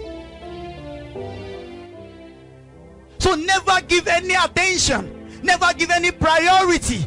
Never pour much of your resources to anything that is much more than you do for the kingdom. When I check your budget every day, I will know whether you have a heart for God. The Bible says where the heart of a man is, his treasure will be. When I check your spending throughout today now, you bought a recharge card. The message you sent was your girlfriend. You didn't even tell her Jesus is Lord. You say you missed her. And that thing you said was a mistake and you were very serious saying it. That you couldn't sleep and you were snoring, shaking the hostel building. So when I check your affairs every day. Do you know a Muslim man put the marks in his will? Go and trace the wills of Christian. We are not taught. It paid me so much how a white man will even will property to a dog. And a Christian man, no. His son, he give all his children. He doesn't know the best you can live with any child is spirituality, not money. Money can finish, but spirituality will always bring money to him. Please, are we getting blessed? I beg you, I beg you, I beg you, I beg you, give your all for God's kingdom. Anything you do that has to do with God's kingdom, that has to do with the promoting and the propagation of God's kingdom, take your eyes off a man. The Bible says in Ephesians 6 and verse 7, it says, whatever you do, do it as unto the Lord. Do it as unto the Lord. He taught us this principle early in the scriptures. So peradventure you are here right now. You now feel you are helping me. You don't know the way you are seeing the vision work. That's how I'm seeing it too. I think the vision is bigger than a man. That's why you might end up thinking you are fighting the man. You are fighting God. A wise man called Gamaliel knew that early in scriptures. One time they say, let's stone the apostles. Let's kill them. He said, wait. They don't do things like that. It's not a kingdom principle. He said, leave this man, leave them. You don't know, you are not too sure. You can be fighting God. Don't know. And think you are frustrating a man. And so you find out you truncate 30 years of your life. Some of you get out of this place, you can't get job. You get out of this place, you are struggling to marry. You marry, no children. You don't know it was the things you did. Get my message on Amplified Realm. The things you did years back. When you were crying, you told God, oh God, give me admission. If you give me, I'll be sleeping in church. He has given you, he has played his own part. And you felt you were smart. Finish and come and get the job. He will wait for you. At the point you need him much. Be all for the kingdom. Give your all for the kingdom. Never regret doing anything that has to do with the propagation of God's kingdom. I told you early in life that I learned this. I was going one time, passing through a Mountain of Fire church, saw the signboard down. They didn't send me. The church was not open. I settled down, big stick, dug the hole, kept the signboard, covered it up, and said it's an insult for me to pass a church and see this and leave it the way I came. Because by the function of that church, the peradventure one man will be saved from hell. They taught us this very early in life. Kingdom. We must take kingdom. Kingdom comes before denomination. It comes first. Denomination only gives us what? An identity. But we are pursuing one cause. One cause. Sometimes I want, this is the thing that killed the body of Christ right now. So much. You see a pastor is praying for another pastor's church to fail. You're a fool. You are praying for it to fail. And yet Jesus keeps shouting every day, the laborers are few. And you are driving the few laborers that are there. What kind of Bible did you know? Who trained you up in life? What did they teach you? What comes first is kingdom before denomination. And so the Muslims know it. If they want to fight between the kingdom first, you know they have sect among them. Yes. Kingdom first. They will gather together and finish you and frustrate the hell out of you. But you see Christians, sometimes I wonder whether it is the same heaven Paul died for like that all of us are planning to get to with the mindset we carried. A man that will open a church and keep another person there and leave it, that is going to open another one. Die. Kingdom first. Be a radical giver for the kingdom. Be a radical promoter of God's kingdom. Anything, once you know it will lift up the kingdom, put your all into it. Just always tell yourself, kingdom, kingdom, kingdom, kingdom. Take denomination of you. Take it. It only gives us what? An identity. So like today you are coming to meeting. They know you are coming to GRACEREALM. That's the only function of denomination. We are still performing the same purpose. Now when you check, excuse me, when you check just around there, you see more than at least 30 mosques. You know they have bigger mosques. Why are they building much more? More than 30. There's one, there's about 3 in this direction right now. There's some here again, about 2 or 3 too. You see one very close to the main road there, big. Yet when you go to front of the suya joint, you see they've laid one now. Then you go to the other end, you see another one they've laid again.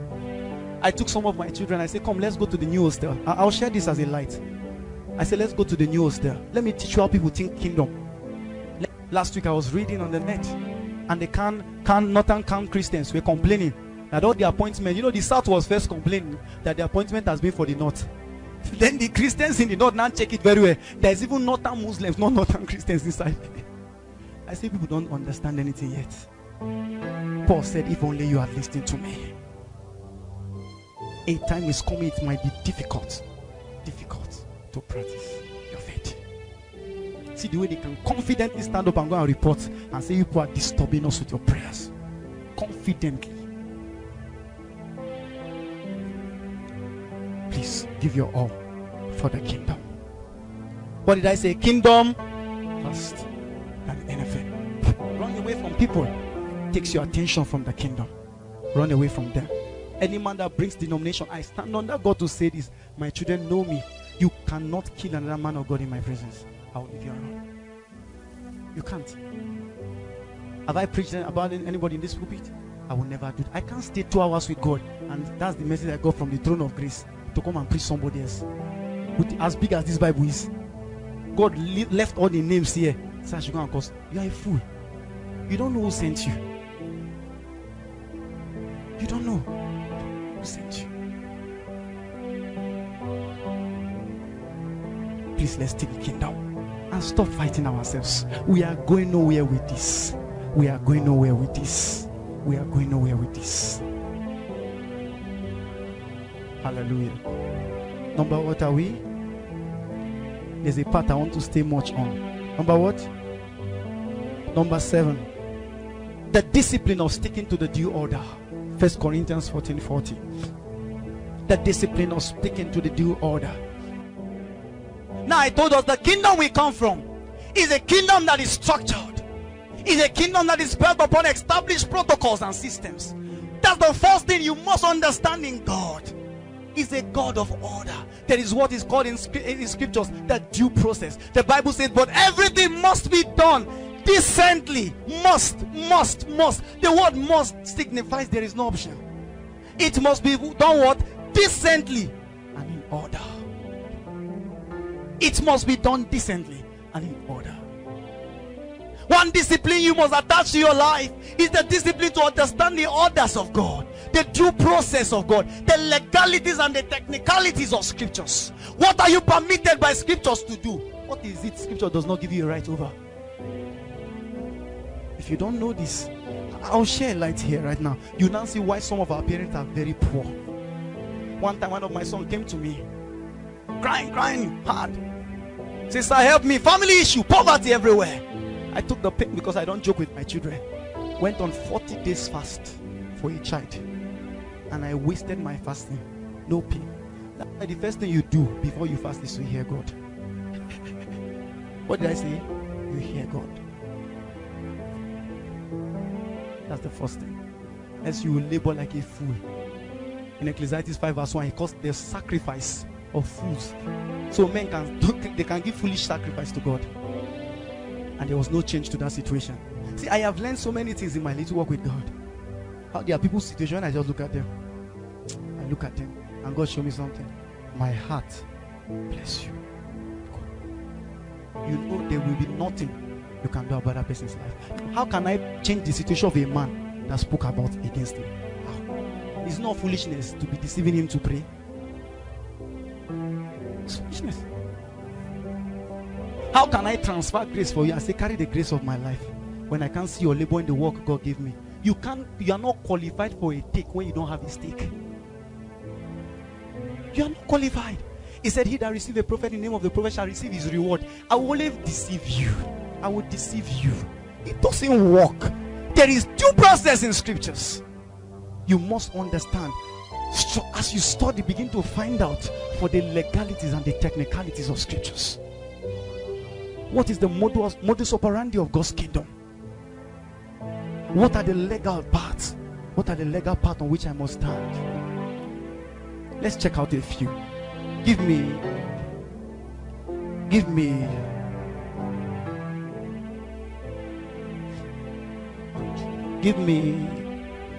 1 Timothy 2 and verse 1 to 4. 1 Timothy 2 and verse 1 to 4. Yes.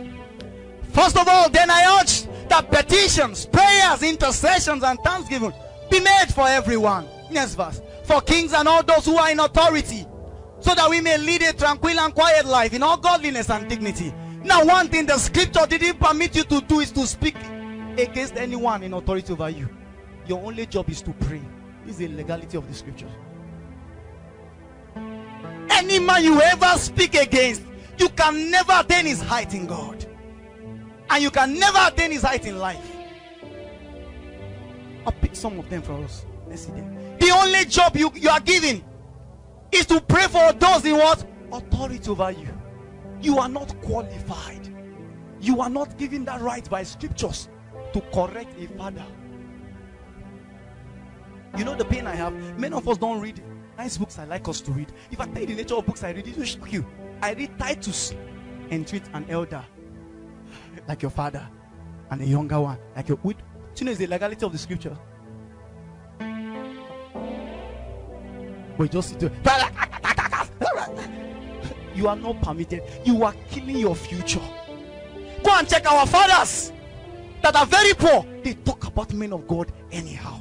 And that's why wealth is for the people of the other faith. They don't joke with their priest. They understand a scripture, a principle in God. In 2 Chronicles 20:20, the Bible says, believe God, you shall be established. But prosperity is in the hands of his prophet. If you talk about Muhammad, you will die this night. They will kill you. They will kill you. But peradventure, maybe some of them come to attack me right now. Just then, Rostan is anointed, you defend yourself. Peter knew that scripture. He drew out his sword. Though an apostle, he drew out his sword to defend his priest, because he knows the prosperity of the people lies in the mouth of the priest. That's why God told them, he said, anytime they come before my presence, oh you priest, bless the people this way. The Lord bless you. The Lord lift up the light of his countenance upon you. The Lord makes you prosperous. If you talk against any prophet in Islam, you will be dead. But the church will finish men of God and defend it with scriptures. You are not qualified. You are not qualified. You are not. If your father does that, tell him to stop. Now the story I started the other time, as I finished the prayer and fasting, nothing changed in his life. I prayed and fasted, and as usual I will encourage you. I say keep trusting God. That's the last one we'll still get to soon. And the young man deserted me and went and refather. He now went to other people, just jump. You know how young people behave. They test your anointing. It's not strong, it's not strong. They leave it. There is a man on whose mouth your life is, not everybody. That's why Peter says, so to whom shall we run? You hold the words that will give us eternal life. You must know how to locate people like that for yourself. There's an audience that is meant to bless you and to lift you up. I know it's true. That there's an oil that is meant to bless me. Yes, I can pray all I can, fast all I can. I might still not touch wealth, because there is a voice that is supposed to speak to my life, the same way I am a voice speaking to the lives of others. But God did it that way, so there will be no I am all there is in this faith. Please, are we getting blessed? The due order. The due order. Give me 1 Chronicles. 1 Chronicles. Or leave that. Give me 1 Timothy 5 verse 1. Very quickly. 1 Timothy 5:1. 1 Timothy 5:1. Do not rebuke an older man. This is a legality. This is a due process in God. Do not rebuke what? An older man. You are not qualified to do so. How to kill poverty tonight in the body. Do not rebuke an older man, but exalt him as what? A father. As a father. Give me verse 19.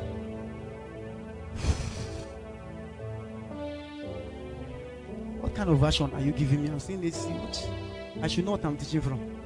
Please give me King James. King James, thank you. Good. Against an elder, receive not what? An accusation. That's why I say the things you are supposed to know inside the Bible, you don't know. You are knowing cherubim. The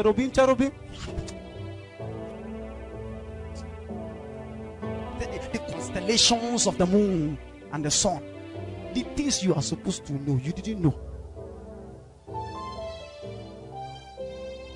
Say, against an elder, receive not an accusation, but before 2 or 3 witnesses. Is a legality in scriptures. How many of us follow this? And you want to punish disobedience when your own obedience is not complete. That's why we don't have power with God. You speak against them and say, come out. Then look at you, are you okay? Let's check just a few of them. Give me Matthew 18 verse 15 to 17. I just want to correct us of so many things, so I will get blessed. These are the disciplines you must begin to learn. As you open the Bible, begin to check the legalities and the technicalities of God's word. Discipline yourself to abide by them. What does scripture permit you to do? What does scripture doesn't permit you to do? Because if you go outside the covenant, it will fight you. The Bible says with God there is no respecter of what person. It's not a sign saying God doesn't have favorite. He does. Jesus called John the one I loved. What he was saying is, whether I love you or not, when it comes to my word, it is final. My foundation is sealed. I won't change it for any man. Moreover, spiritual burden. Now, you see, one time I had an issue and I had so many things. So many things. And a very heavily spiritual brother just went to pa. And as usual, those they know very well. I like to laugh. I have seen how so many people suffer in life. Alright? Time is the only revealer of truth. I am giving you time. See, I don't care how far you go in life, but this word can fight you. Lot one time forgot that the grace he was enjoying came from Abraham.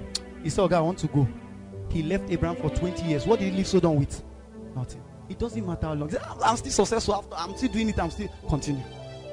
I encourage you by the mercies of God. Continue. I will tell you your end. You know the same way Ecclesiastes say, come, let me show you the end of a fool. That's what I'm showing you tonight. Leave him. You at first class. Continue. You see, when you buy a meat for Christmas or a fowl, won't you give it food? So it will be very big. When it's big, when it gets to Christmas, won't you kill it? He will give you first class. Carry it. Continue. Don't worry. You don't know the devil's Christmas day for you. Continue. No, sometimes we deceive ourselves. So I'm still saying most. I'm still saying continue.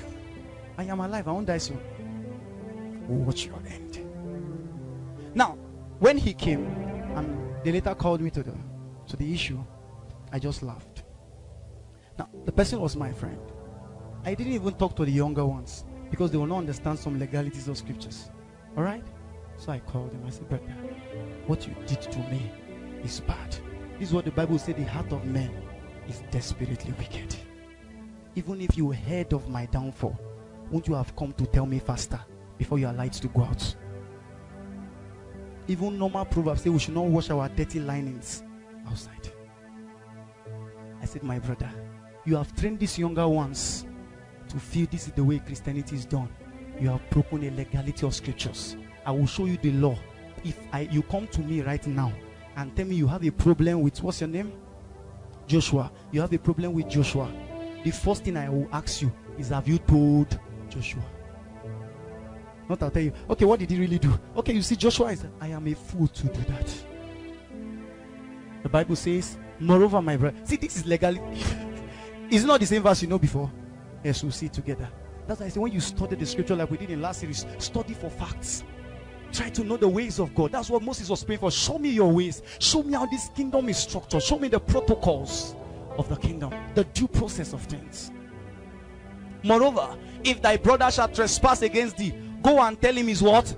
Fault. That's your first point. Between thee and him alone. I'm trying to show you how much emphasis the Bible placed on it. Between thee and him alone.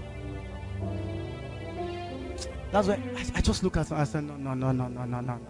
This is not Christianity. And I have made up my mind, even at my death point, I will stand for the truth. You hate me, you don't like me, I will tell you the truth to your face, that this is not the way a man encounters God. If you continue like this, you can't enter heaven. The Bible says, backbiters, warmongers, there's no room for them there. I would rather save you from hell and make you hate me now than to make you like me and do. Now I want you to be happy with me and cheat you in the legalities of God's word. Next verse. But if he will not hear thee, then take what? With thee 1 or 2 more, that in the mouth of 2 or 3 witnesses every word may be what? Established. Now, how many of us have followed this due process in scriptures before? Can you see how so much we have failed? Then when we start singing, I love you now, I love you tomorrow, I love you forever, and you see people crying. And so our worship is holding no weight before God. The legalities of scriptures. Let's say a few. Secondly, now we talked about, I'm just giving us a few from scriptures. I've talked about you don't speak to anyone over you. Is that okay? You are not qualified to do that, or even correct. You're stupid to do it. Then secondly, we talked about when you have issues with people, what's the first thing you're supposed to do? Talk to the person first. Then you carry another. You backbite, you have broken a covenant. Even if the person was at fault, you have offended God. Are we following? Now, the third thing I want us to know about this again is you don't break the due process. Are we following? don't perform the duty of another. In the realm of the spirit, the kingdom is structured that way. That was why sometimes I tell you, I've tried to find out, was it that the archangel Gabriel could not escape into the atmosphere? Why must he look for another to come and rescue him? Now I've told us that's because in every city there is a portal in and out of that city. So what that man was mantling was a gate in the spirit. Alright, not an atmosphere, not a cloud, was a spiritual gate. As powerful as it was, the Bible says when he came to give Daniel the message, Daniel fell as dead. By just talking to Daniel, Daniel fell down dead. That's to show you how mighty he was. But he still couldn't perform the duty of another. See, your zeal can put you into trouble. That's why even Paul talked about the Galatians. He said you have a zeal that is not according to knowledge. Then you know what he said? He said, who bewitched you? When you see a man walking with zeal without knowledge, that man is bewitched. That's why most of the time you tell them, don't do this. They won't hear you. They won't. They are still seeing God. They are still quoting scriptures. They won't hear you. That man is bewitched already. You can't help such a person. It takes grace. You need a deliverance upon that person. You first break the bewitchment. Then you can now see that he has zeal that is not according to knowledge. You don't perform the office of another. You know where you stand, where your right is. Very quickly, let's look at some few people in scriptures as we go to the last point. The last point we'll do is standing. So I will not take much of our time again. Hebrews 5 verse 8. Or leave that. Give me Acts 1 Chronicles 15:13. 1 Chronicles 15:13. 1 Chronicles 15:13. Now listen. This was after David attempted to go and bring the ark. The Bible says when he tried to do that the first time, God was killing people at different points. Why? He didn't follow the due order. Hear what the scripture is saying. He said, for because this is the second time right now, he had to go call for the Levite. Why? The instruction is that the ark must be borne upon the shoulders of all Levitical priests. I said, God, we know this was a man. God says a man after his heart. He won't bend it for you. He's no respecter of persons when it comes to his word. So the next time they wanted to bring it, he had to go and meet the Levite. He said, for because you did it. Give me verse 12. Let's see. Holy Ghost. And said unto them, ye are the chief of the fathers of the Levites. Did you see that? Sanctify yourself, both ye and your brethren, that you may bring up the ark of the Lord God of Israel unto the place that I have prepared for it. Next verse. For because you did it not after the first, the Lord our God make a breach upon us. If you break his covenant, God will break you. For that we sought him not after what? The due order. Did you see that? We sought him not after the due order. So sorting him is not a problem. You must do it what? After the due order. That's why so many of us long after God, and it seems like the more we get close to him, the farther it becomes. 30 years, you look at your Christian walk, you are amounting to nothing. So because of the pain and the pressures on you, because of the frustration, then you now look at people like us. Say it's not by what they are doing, it's not by what they are doing. What are you doing? That is by it. What are you doing? I told you most of the time when a man talks like that, it's out of frustration. He has tried to try it and try it and try it. The thing did not work. He said now people will begin to fall after a count of 6 season number 13. Nobody has shook. He just came. He says it's not by it. You don't. The word is the greatest impactation. Let me leave that for another day. The Bible says, and Jesus said to them, go and preach the word. Matthew 10:10. Preach that the kingdom of God is at hand. And what should you do next? Heal the sick, cleanse the leper, raise the dead. Which Bible are you reading? Are you using a Quranic Bible?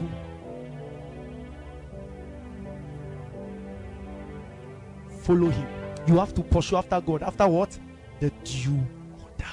Else you won't see the God you are looking for. You will get something else on the way. Give me 2 Samuel 13 verse 7 to 14. Very fast. 2 Samuel 13 verse 7 to 14. Now this was the story. One time Prophet Samuel told King Saul, he said, go to Ramah and wait for me with the children of Israel, so I will offer the due sacrifice to God. Now it is only permitted by priests to offer sacrifices in the Old Testament. And so give me Okay. And David sent home to Tamar saying, what scripture are you giving me?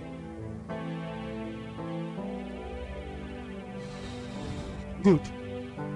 And some of the Hebrews went to... Next verse.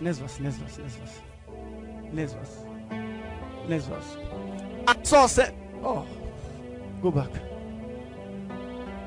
And Saul said, bring hither a burnt offering to me and peace offering. And he offered. Go to the previous verse. Let's start from there. Next verse. 7. Give me verse 7. And some of the Hebrews went over to Jordan, to the land of Gad and Gilead. As for Saul, he was yet in Gilgal, and all the people followed him trembling. Next verse. And he tarried 7 days, according to the set time that Samuel had appointed. He was given an instruction, wait for me 7 days, then I will come and perform the sacrifice. But Samuel came not to Gilgal, and the people were scattered from him. See, even the pressures or the applause of men should not make you go against scriptures. I beg you. Like the apostles will say, why please men and disobey God? Why? When me and you that I'm trying to please, we all stand together before him. Why will you be my priority? Why? And Saul said, bring hither. What an error. It's not your job. You are not a priest. He said, but the people were scattering. He was looking for favor. He wanted them to like him. He said, bring me hither a burnt offering to me and peace offering. And he offered the burnt offering. Next verse.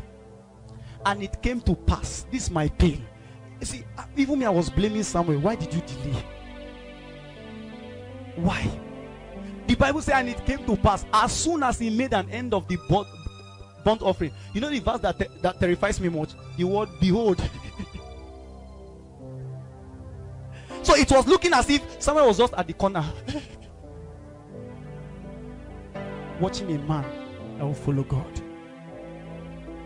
He said, behold, Samuel came and Saul went out to meet him that he might salute him. Next verse. And Samuel said, what hast thou done? And Saul said, because I saw the people were scattered from me. I want to make them like me. I want people to be pleased with me. That the people were scattered from me, and that thou camest not within the days appointed, and that the Philistines gathered themselves together at Mixer. Next verse. Therefore I said, the Philistines will come down upon me to Gilgal, and I have not made supplication. Are you seeing all these quoting scriptures? He's telling you how important what he did was. I forced myself therefore and offered. He said he forced himself and offered a burnt offering. And Samuel said unto Saul, thou hast done what? Foolishly. Thou hast done foolishly. Thou hast not kept the commandment of thy God, which he commanded thee. For now would the Lord have established thee thy kingdom forever. I told you, some of you have already truncated years of your life already. Yes, you have truncated it. You have done that by one stupid thing you choose to do. Foolish thing. That's why sometimes I used to tell people, why you being like this? Some people can be foolish.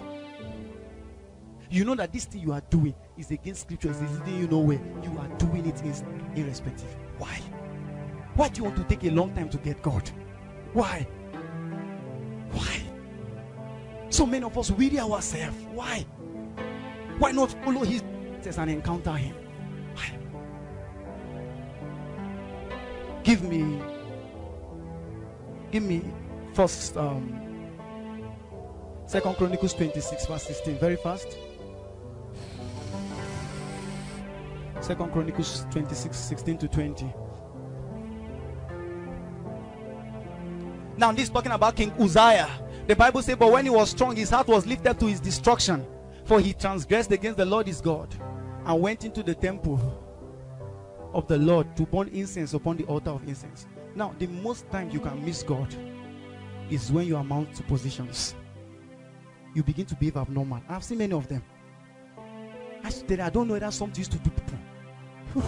When they are just giving position, they become abnormal. You see normal human being before. Normal person. But they become strange. You know, the higher you get in God, there are demons attached to what? Positions. That's what you don't know. That's why I used to encourage young believers to sit down. They force you to carry it, but they will force you to defend it. See it now. You just near a lady, see my who sent you to go and carry it? And they will not tell you in the body of Christ. We know what we are facing. And Azariah the priest went in after him. This is a prophet telling him, don't do what you are doing. And with him, 4 score priests, 80 priests, 80. You know what they say? That the gods want to kill, they first make wrong mad. You tell the person, this thing you are doing is not wrong. I have seen, I don't know why it's always like that. They will do it. Continue. As if there's a scriptural verse they use to encourage themselves. And you know the mindset they have? They'll go and ask for mercy afterwards. See, mercy forgives you but does not uproot seeds. And your daily routines is a seed you are sowing. It must grow. Mercy does not what? Uproot the seed from the ground. It only forgives you of your iniquity. Because irrespective of the seed you have sown, God will have still punished you extra. So when you say, Lord, I am sorry, He forgives you. But you see that seed, they will do you back. David slept with a man's wife. His son slept with his daughter. They will do you back. Did God not forgive him? He said, I'm forgiving you. I'm forgiving you, David. You must understand the principle of mercy in scriptures. There is the principle. I taught some of my people the 3 principles of mercy in scripture. You don't just get mercy. That's why you see sometimes 2 of you can do the same thing. God will kill this one and leave this one. It's the principle of mercy. You don't know it. You just think, Lord, I'm sorry, I'm sorry. You are foolish. And Azariah the priest, along with 80 brave priests of the Lord, 80 brave. That means these ones, they were taking weights. This to gym. That was the caliber of people that had to come and stop him and say, what do you want to do? Next verse. And they withstood Uzziah the king and said unto him, it appertaineth not unto thee, Uzziah, to burn incense unto the Lord, but to the priests, the sons of Aaron, that are concentrated for that purpose. Go out of the sanctuary, for thou hast trespassed, neither shall it be for thine honor from the Lord. Next verse. Then Uzziah was wroth. And that's the major problem of people. When you correct them and tell them, this thing you are doing, this is not Christianity, this is not the symptom to greatness, they pick offense instead of them to change. I told you most of the times when you manifest this kind of attitude, a father corrects you and you still do it afterwards, the devil wants to kill. He said he picked offense. Do you know, see, it doesn't matter how good it is. One time the sons of Aaron offered a sacrifice to God. God killed the 2 of them. He said it's a what? A strange fire. So don't say I'm still serving God. It's the service. See, there is a due process. I don't care what you are doing. Be a prophetess, a prophet. There are due processes in scriptures. He said, and was enraged. But when he became enraged with the priest in the presence of the priest in the Lord's temple, beside the altar of the incense, a skin disease broke on his forehead. And in Israel, once you become a king and you are leprous, you are not qualified to sit on the throne again. Finally, on this lesson, let's do one more. Number 8. Leave that. Number 8. The discipline of holding on to God no matter what. That's one discipline we learned early in life. That's one discipline you must attach to your life. The discipline of holding on to God no matter what. We were taught early that it will not be rosy all the way. There are times where we will place so much expectation on God. But things might not go the way we expect. We have to hold on to God no matter what. Hold on to Him. You must practice it. You must put it to work. Give me Acts chapter 14. Acts chapter 14. Learn to embrace all the seasons of your life. When it's good, hold on to God. When the way seems not to be pleasant, hold on to God no matter what. Acts chapter 14 verse 20. Give me 20.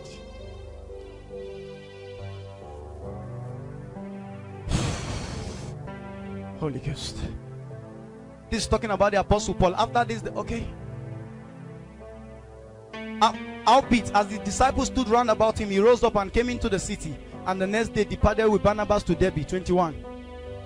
And when they had preached the gospel city and had taught many, they returned again to Lystra and to Iconium and Antioch. Next verse, that's my emphasis. Confirming the souls of the disciples and exhorting them to continue in the faith, that we must through much tribulation enter into the kingdom of God. Nobody teach us this again. We must through much tribulation do what? Enter into the kingdom of God. So you see a young believer, just one carryover, he said, I won't come to church again. Nobody told him that you were supposed to hold on to God no matter what. We held on to him. It wasn't rosy all the way. We've received the heat and blows of life. We've seen things that comes to question our faith in God. But we hold on to him no matter what. He said it is necessary. I enjoy this version. Now I'm enjoying it. Is that okay? I don't know the full meaning of your version. The invited column that was brought today. It is necessary to pass through many troubles on our way into the kingdom. The baptism of fire. He will put you through them. Why? To walk out obedience, to walk out kingdom nature in you. The Bible says in Hebrews chapter 5 verse 8, it says Jesus learned obedience through the things he suffered. You don't learn obedience from scriptures. He learned it through the things he suffered. He learned obedience.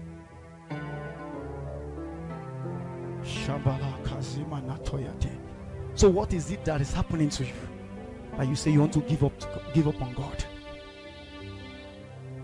The discipline of holding on to God no matter what. The discipline of holding on to God. And like Job, you keep telling yourself, Job 14:14, I will wait for the days of my appointed time till my change come. Yet in my mortal flesh I will see God. There is hope for it. I know my Redeemer liveth. That's what we want to hear Christians say in the face of situations, in the face of trying moments. I know my Redeemer. Give me Mark 10. Give me Mark 10.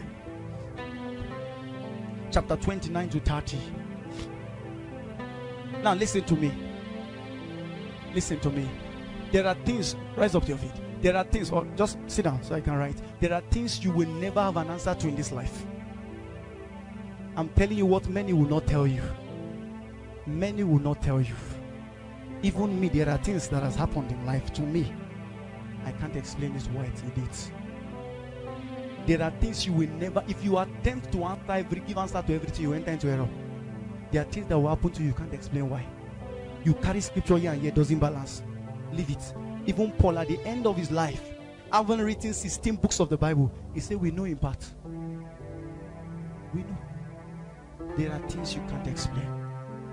You don't know why they happen. No. Have you gotten to a point you have obeyed all the scriptures and it still backfired on you? I have seen it. You do everything and it didn't work. You come to the church and it looks like the pastor is lying. He's not telling you the truth. There are things, even me, I can't give you an answer. I can't.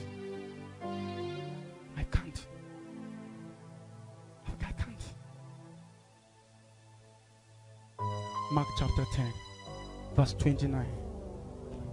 Now Peter was so troubled one time. He said, Lord, we are following you. We are doing all these things for you. We are not seeing anything to show for it. We have become, rise up to your feet, we have become object of sympathy and mockery to our generation. I have served you. I attend all meetings possible, every crusade and program possible. That family situation seems not to change. My academic seems not to improve. Are we following? That sickness seems not to leave me. Every man of God has prayed for me. To the extent you are tired, you have lost faith, you are so discouraged to a point. They say, and there's one miracle night in GRACEREALM. You say the people that have prayed. But I know my Redeemer lives. Oh, I know my Redeemer. Leave the scripture. Leave. All of creation testify, and this life within me cry. I know my Redeemer lives. sometimes you put in all your effort, you are still spilling. Don't worry. Hold on to God. God doesn't come late. He only shows up late to make you the latest. Sometimes you can't finish school. Some of your mate gets job 5 years. With all your evangelism, all the things you are doing, no job. Don't worry. There is a principle in God I know. This God I serve can make the story of one day of a man equivalent to the 35 years of another man.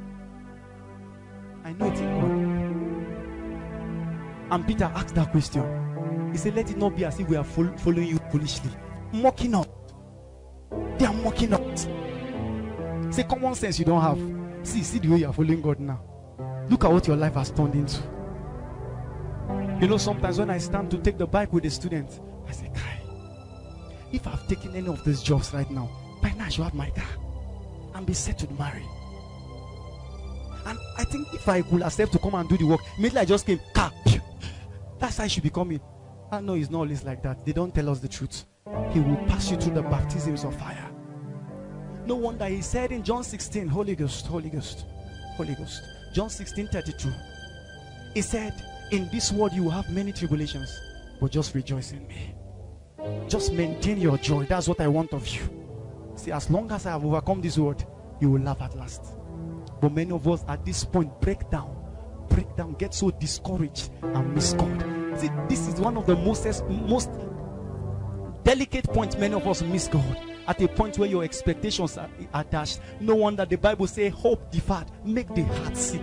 I understand your pain. I have been there too. Hope deferred can truly make the heart sick. And Peter said, Lord,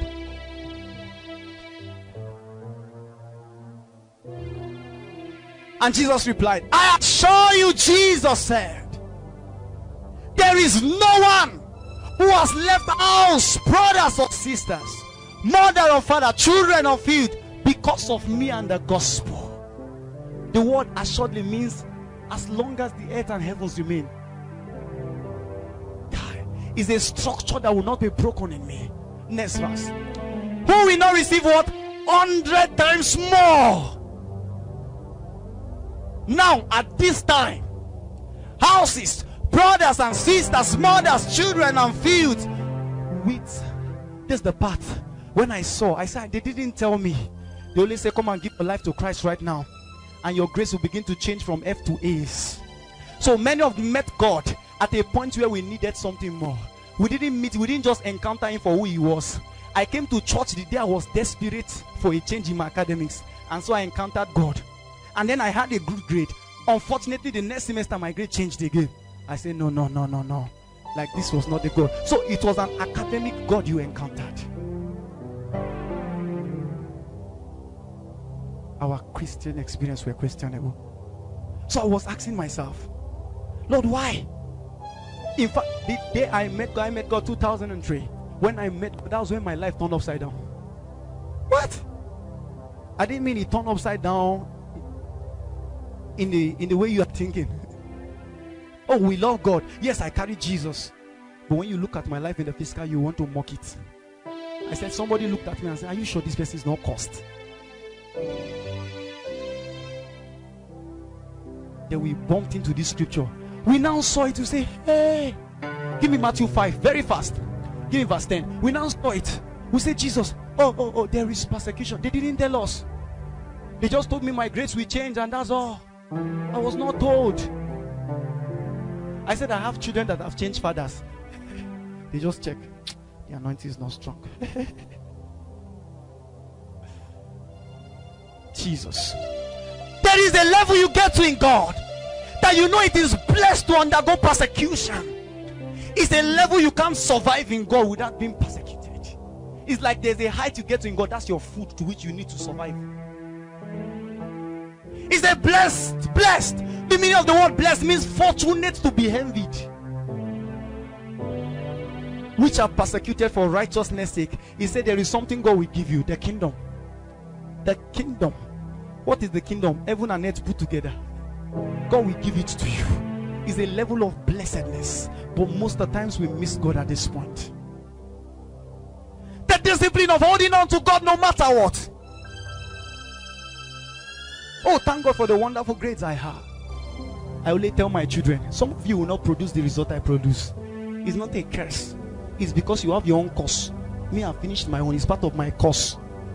But I'll still push you to want to get what I have. Is that okay? But even if I see a child of mine, have all my children produced first class? No. Are all of them doing excellently well in the academics? No. There are some people I have prayed. God sees my heart. I have fasted over the issues 40 days, 40 nights.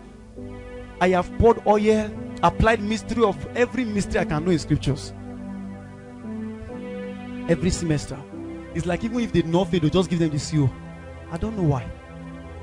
I've tried to explain. See, these are things they will not tell you. There are things I've prayed for. No answer till date. Oh, you saw a dumb girl talked in the miracle night. Forget that one. I have seen some. Even some till now, I'm still praying. It's not changing. I don't know why. But there's something I tell them. Just keep doing your best.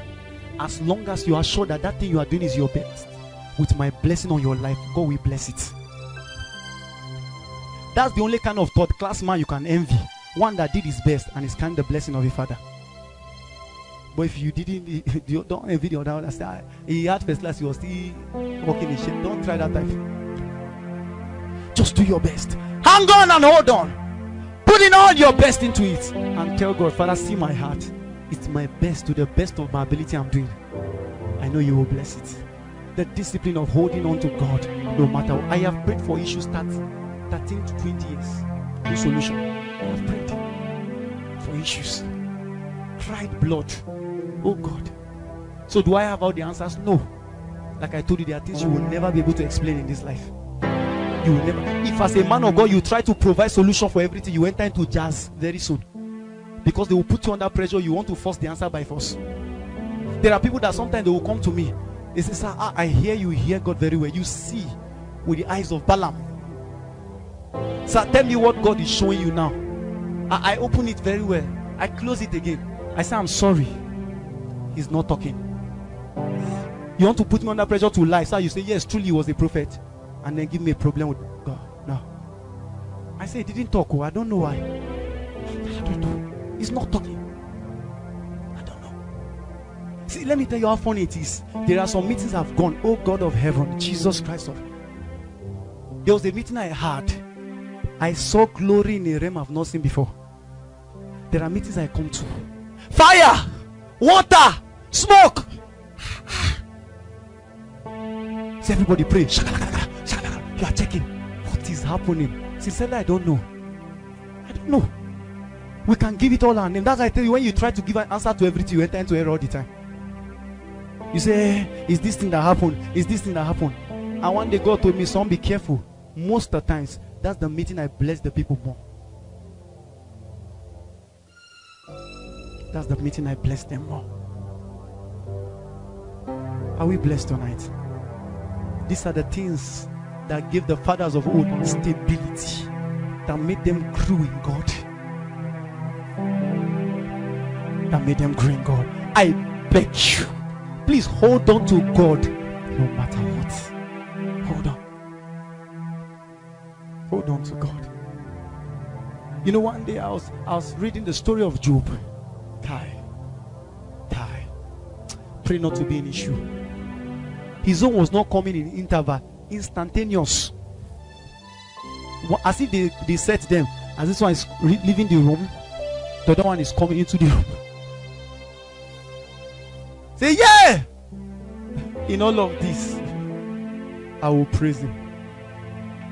But you go and call your mates. I don't know what's happening to me. It's like the devil just opened the gate of hell for my family and me this day. This month, everything is bad news, bad news, bad news, bad news. And the devil is happy. Say, wow! We are making maximum impact. May the devil not be joy for my accounts. I will make him bleed. Nothing is qualified to take joy off my life. Nothing is qualified. See, the Bible says, the joy of the Lord is my strength. Listen, what it means is this. Once God is happy, I am strong. It is not your joy. Don't misquote. You know, we've explained rubbish out of it. It is his joy that gives me strength. As long as he's still happy. As long as I can look at his face. That's why I beg you to have a personal walk with God. There are times my devotion My whole devotion, study, prayer, and anything is just seeing him smile. Jesus, it has lightened me. Oh God, it's equivalent to 50 years of Rema. Yes, a man just saw his back part and wrote Genesis, Exodus, 11, 5 books. God showed him the past. Just him showing me his face smiling. Jesus, you don't know what it means to me. Oh God, oh God, lift up your hands. Shigalabalagadash. Sheminon kokobolodo seliadabalash. Fira legeden sosagomananandesh talabalagadish.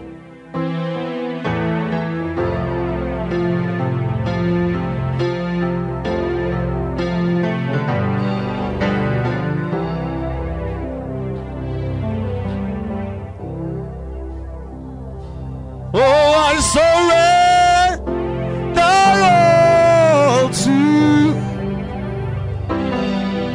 everything I give to you. Oh, withholding nothing, withholding nothing, withholding nothing, withholding nothing. Wait. You want to give your life to him? You want to dedicate your life? Please come out. For those of you that this is your first time of coming to GRACEREALM, we don't close our eyes here to give our lives to him. We love him. It's something to be proud about. Jeremiah 9:23. If a man must boast, let him boast that he knows me. It's something to be proud about. I know him. I know Jesus. That should be your pride in life. That you know him. Most of us have missed God at this point. They didn't tell us that we must with much tribulation enter into the kingdom. We were not told. So when it came, we say, no, Jesus, this Jesus is difficult. He's a difficult Jesus. Many of us, many prostitutes today, this is where they failed. Many armed robbers, you see, they say the poverty was too much. We can't cope. Was it true? Yes. Like I told you, I said, I know. I have been there. Alright, so I won't condemn you or condemn them. If I have an opportunity, I will bring them back to God. Hope deferred makes the heart sick. Breaks the. Have you gotten to a point you've seen some people, no matter the density of the encouragement, they can't be encouraged again? Kai, if you get to that point, you are finished. You are finished.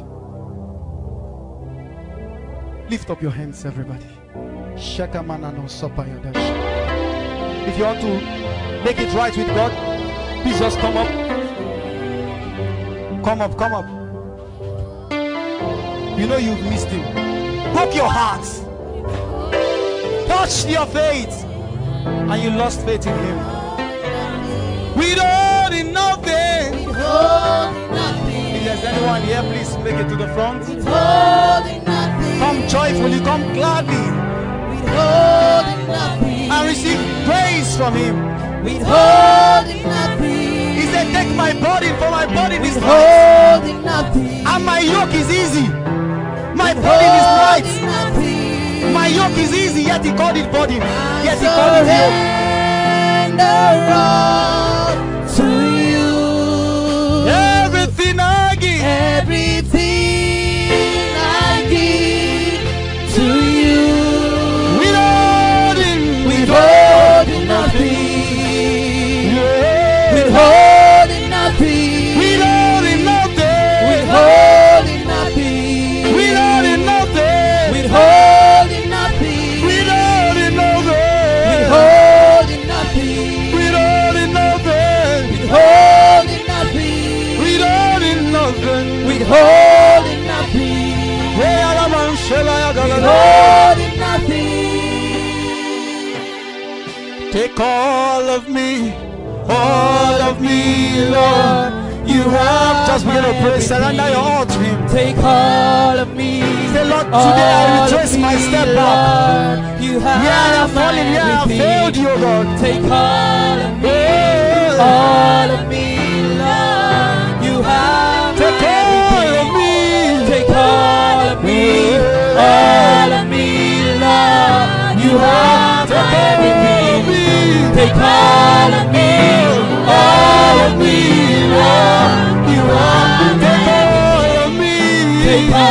of me, Lord. You are my everything. Take all of me, Lord. You are my everything. Now wait. Those of you that knows me, you find out for the past month, throughout this month, I stopped falling under the anointing. Let the people get stamina. Let spiritual substance enter into you.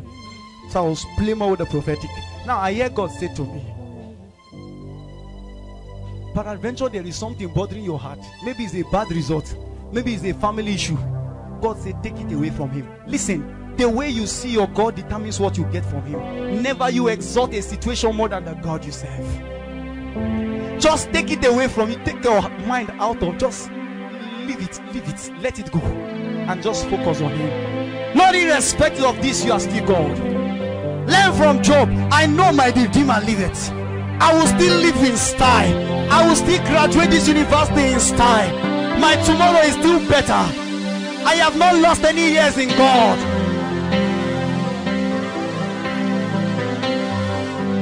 I know I will end well in life. That family issue will change. I will look for it very soon. I won't see it again. That pain will leave. That sickness will go. I will follow you, oh God. Hey, alagalo shalelati. Yela yale. Boya la dia de atala ya brala le do. Hey, na mate ya lo se ape. Yela brala la sola ya malage rosa. Raya la lo de ya la le. Shira la bara ya la pele ya la lo. Hey, la ya la sola la bara ya la. That your dream will still come to pass.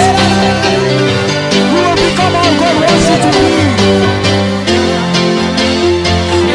Don't give up. Hold on. Hold on.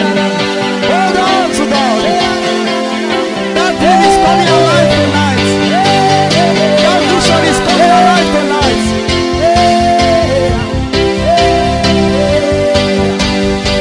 You have not failed in life. There is still hope for you. There is still hope for your family. God can still write your name into his great story. God can still write the name of your family into his great story. Hold on, don't give up on him. I've been captured by your love I can't explain. Now you have me, and I'm forever changed. Oh, I've abandoned everything I'd ever known. Lord, I surrender. My life is not my own. I belong to you. I belong to you. Oh, we look to Yahweh, Yahweh.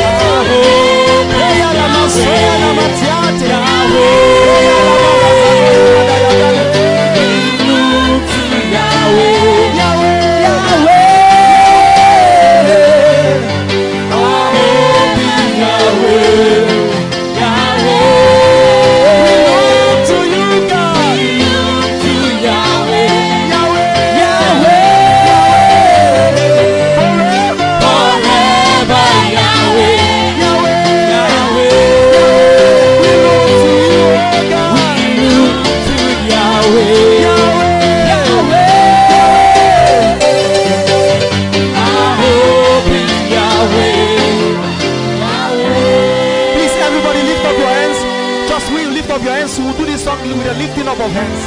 God is changing situations already. You don't need to fall down. You don't need to get slain.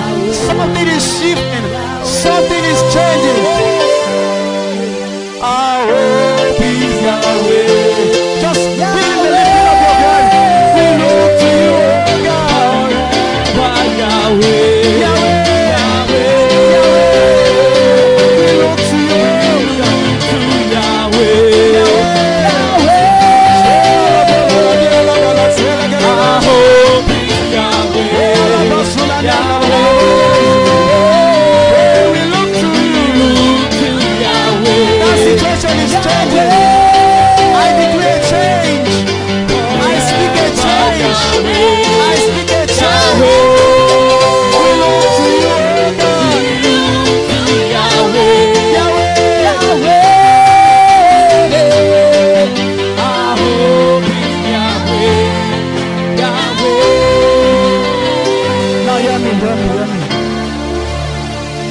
You to hold on. That dream can still come alive. That desire can still become a reality. Your family issue is not yet over. That academic challenge can still be changed. That oppression can end. Hold on to God. Hold on. Your maturity in God is when you can come to a point where you can look at the face of a terrible situation. You look at it so well. You look at it so well. You say, I don't give a damn. God lives. And as long as he is on the throne, John said, when I stand to cry, nothing should make you cry. Listen, go low. Nothing should make you cry. See, as I'm speaking, God is already changing situations. I don't want us to fall. Please, just receive. I've told you spiritual things are spiritual substances. Something is entering into you.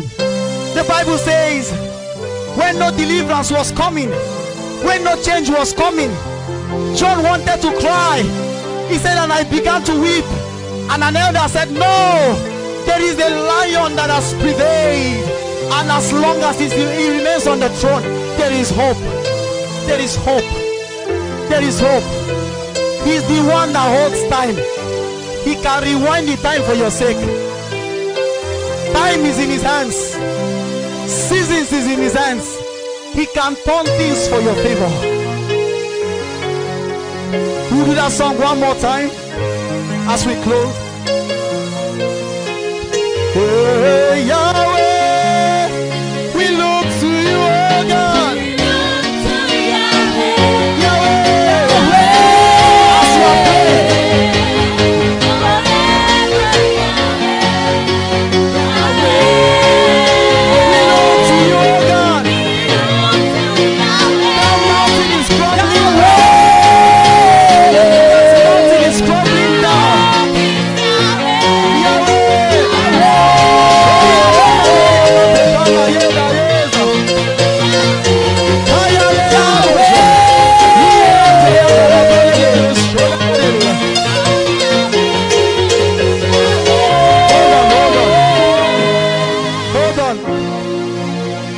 Of our singing is that I can talk and I will speak of. Now God said to me, you are here, you are a final year, you have elder ones that have finished school, no job. God said, no, look up to him. A change, your whole situation will be different. Your story will be different. You can still trust him. You say, yes, my elder brother trusted him. Nothing, my elder sister trust. Yours can be different. I beg you, hold on to God. Here to hold on to him no matter what. Take the song again. We look to Yahweh.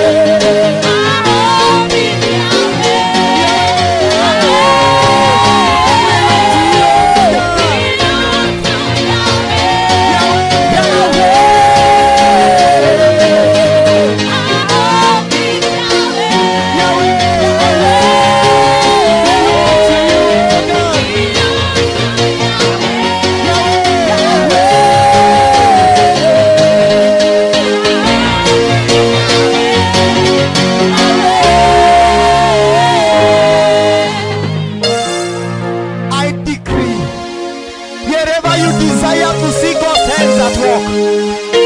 Wherever you desire to see God's hands at work, that area of your life that is a mockery, that area of your life that is a shame, that area of your family that is a reproach, I stand under the government of heaven. I declare change. Amen. In the name of Jesus. Amen. I declare change. Amen. In the name of Jesus. Amen.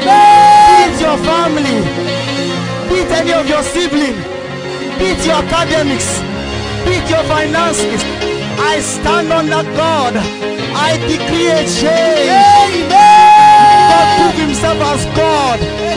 May God prove himself as God. Amen. May God prove himself as God. Amen. In the name of Jesus. Amen. Just thank him for what he has done for you tonight. Something's moving, something's changing. Sees glory, feels like heaven's on. Something's moving, something's changing. Some of you will go back to the hostel. You will see that F has changed to A's. That E has changed. Some of you came here. Your CGPA was 2 point something. I don't know it will happen. I won't go to your department. I don't even know it. But you will go, you see it now 3 points. How? I don't know. But there is a hand. There is a hand. The Bible said they got not the possession of their land, of the land by their hand, but his mighty right hand. Some of you will go back, look at that situation. You will know it disappeared. You will know how God took care of it. You will know how it ended. That reproach is over. Tonight, under the governing authority of God, under the graces and the unctions of this meeting, that pain is gone. Amen. That secret tears ends tonight. Amen. God said to me, son, he was talking to me yesterday.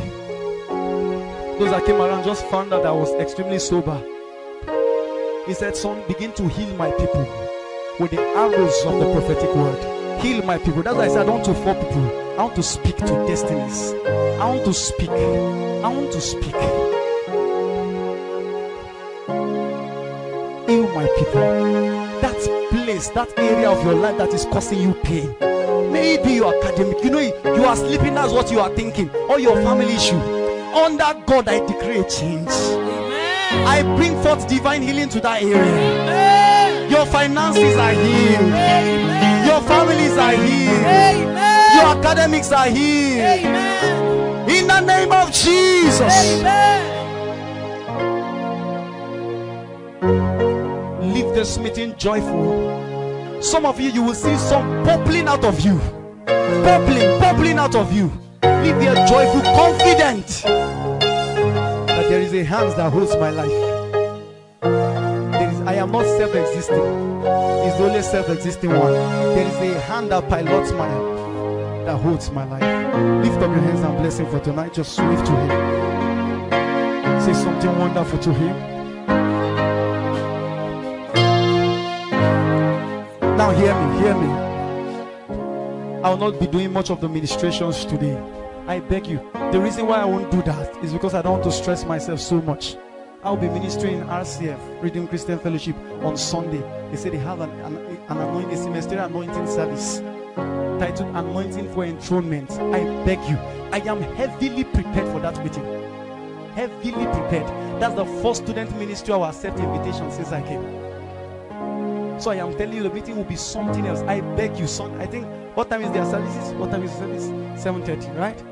Latest 8 be there. I beg you, don't miss the meeting for anything. So I will continue my meeting there. That's why I'm shifting so many things because of our time, so I can go home. Please, this Sunday, I beg you, anointing for enthronement. Anointing. I think there will be an anointing service. So I'll be anointing the people. Don't miss it for anything. I beg, if you can spare out time just for that one service, spare out the time and come. Lift up your hands tonight and may bless you. The Lord releases his blessing upon you. Amen. The Lord lift up the light of his countenance upon you. Amen. Your going out and your coming in is blessed. Amen. Decree fruitfulness all your ways. Amen. This week, Let one testimony hit you after another. Amen. Unstoppable miracles. Amen. Mind-blowing miracles. Amen. Uncommon favor. Amen. Uncommon favor. Amen. In the name of Jesus. Please, let's not forget our projects. The prayer project is still on. You take out 1 hour to pray for the ministry once a week at least. You can get the pamphlet to see the prayer guide from any of the ushers. Then we have the prayer invite the project, invite a soul or win a soul a week. It's a project. All these projects we are doing, we are tagging it with a need. Lord, as we do this, we are challenging you. So you are expected to invite one person to the meeting every week and tag it to something. Lord, as I do this, this is what I anticipate you to do in my life. Do it consistently for 3 months. If nothing changes in your life, come and meet me. You know, any man can challenge you that heavily. You know my pain. If I say do anything, I beg you, do it with your heart. Just like Paul will say, if only you are listening to me. If I was an external minister, it is easy for me to lie. I can pack all your money right now and leave this place. And you won't see me again. It won't happen. And funny enough, next time they will still bring me. You forgot I said one, it didn't happen. But I am a sitting person. I can't run. So if I tell you do something, I beg you do it, because I'm standing to watch the testimony consult. Is that okay? Then we have the building project, project 20,000. You want to sow into the building project, 20,000 naira or more between the span of 1 year. You can sow it in bits or at once, any way you want, just between the space of 1 year. All right, commit yourself. We've talked about kingdom responsibility. It's your job. Now, while here, even with the point that we have building projects, you can ask those in the ministerial workforce. We have sown into 2 churches building projects. 2. In the next few weeks, you'll see some blocks will come for this building. You'll say, it's not my place, but I am smart. That's why I said, if you don't know God, you're not a Christian. In the next few weeks, with the way we are just starting, they are bringing some almost 200 blocks to this building. The money is ready. The best time to sow is in your pain, because you want a change. Thank you, Father.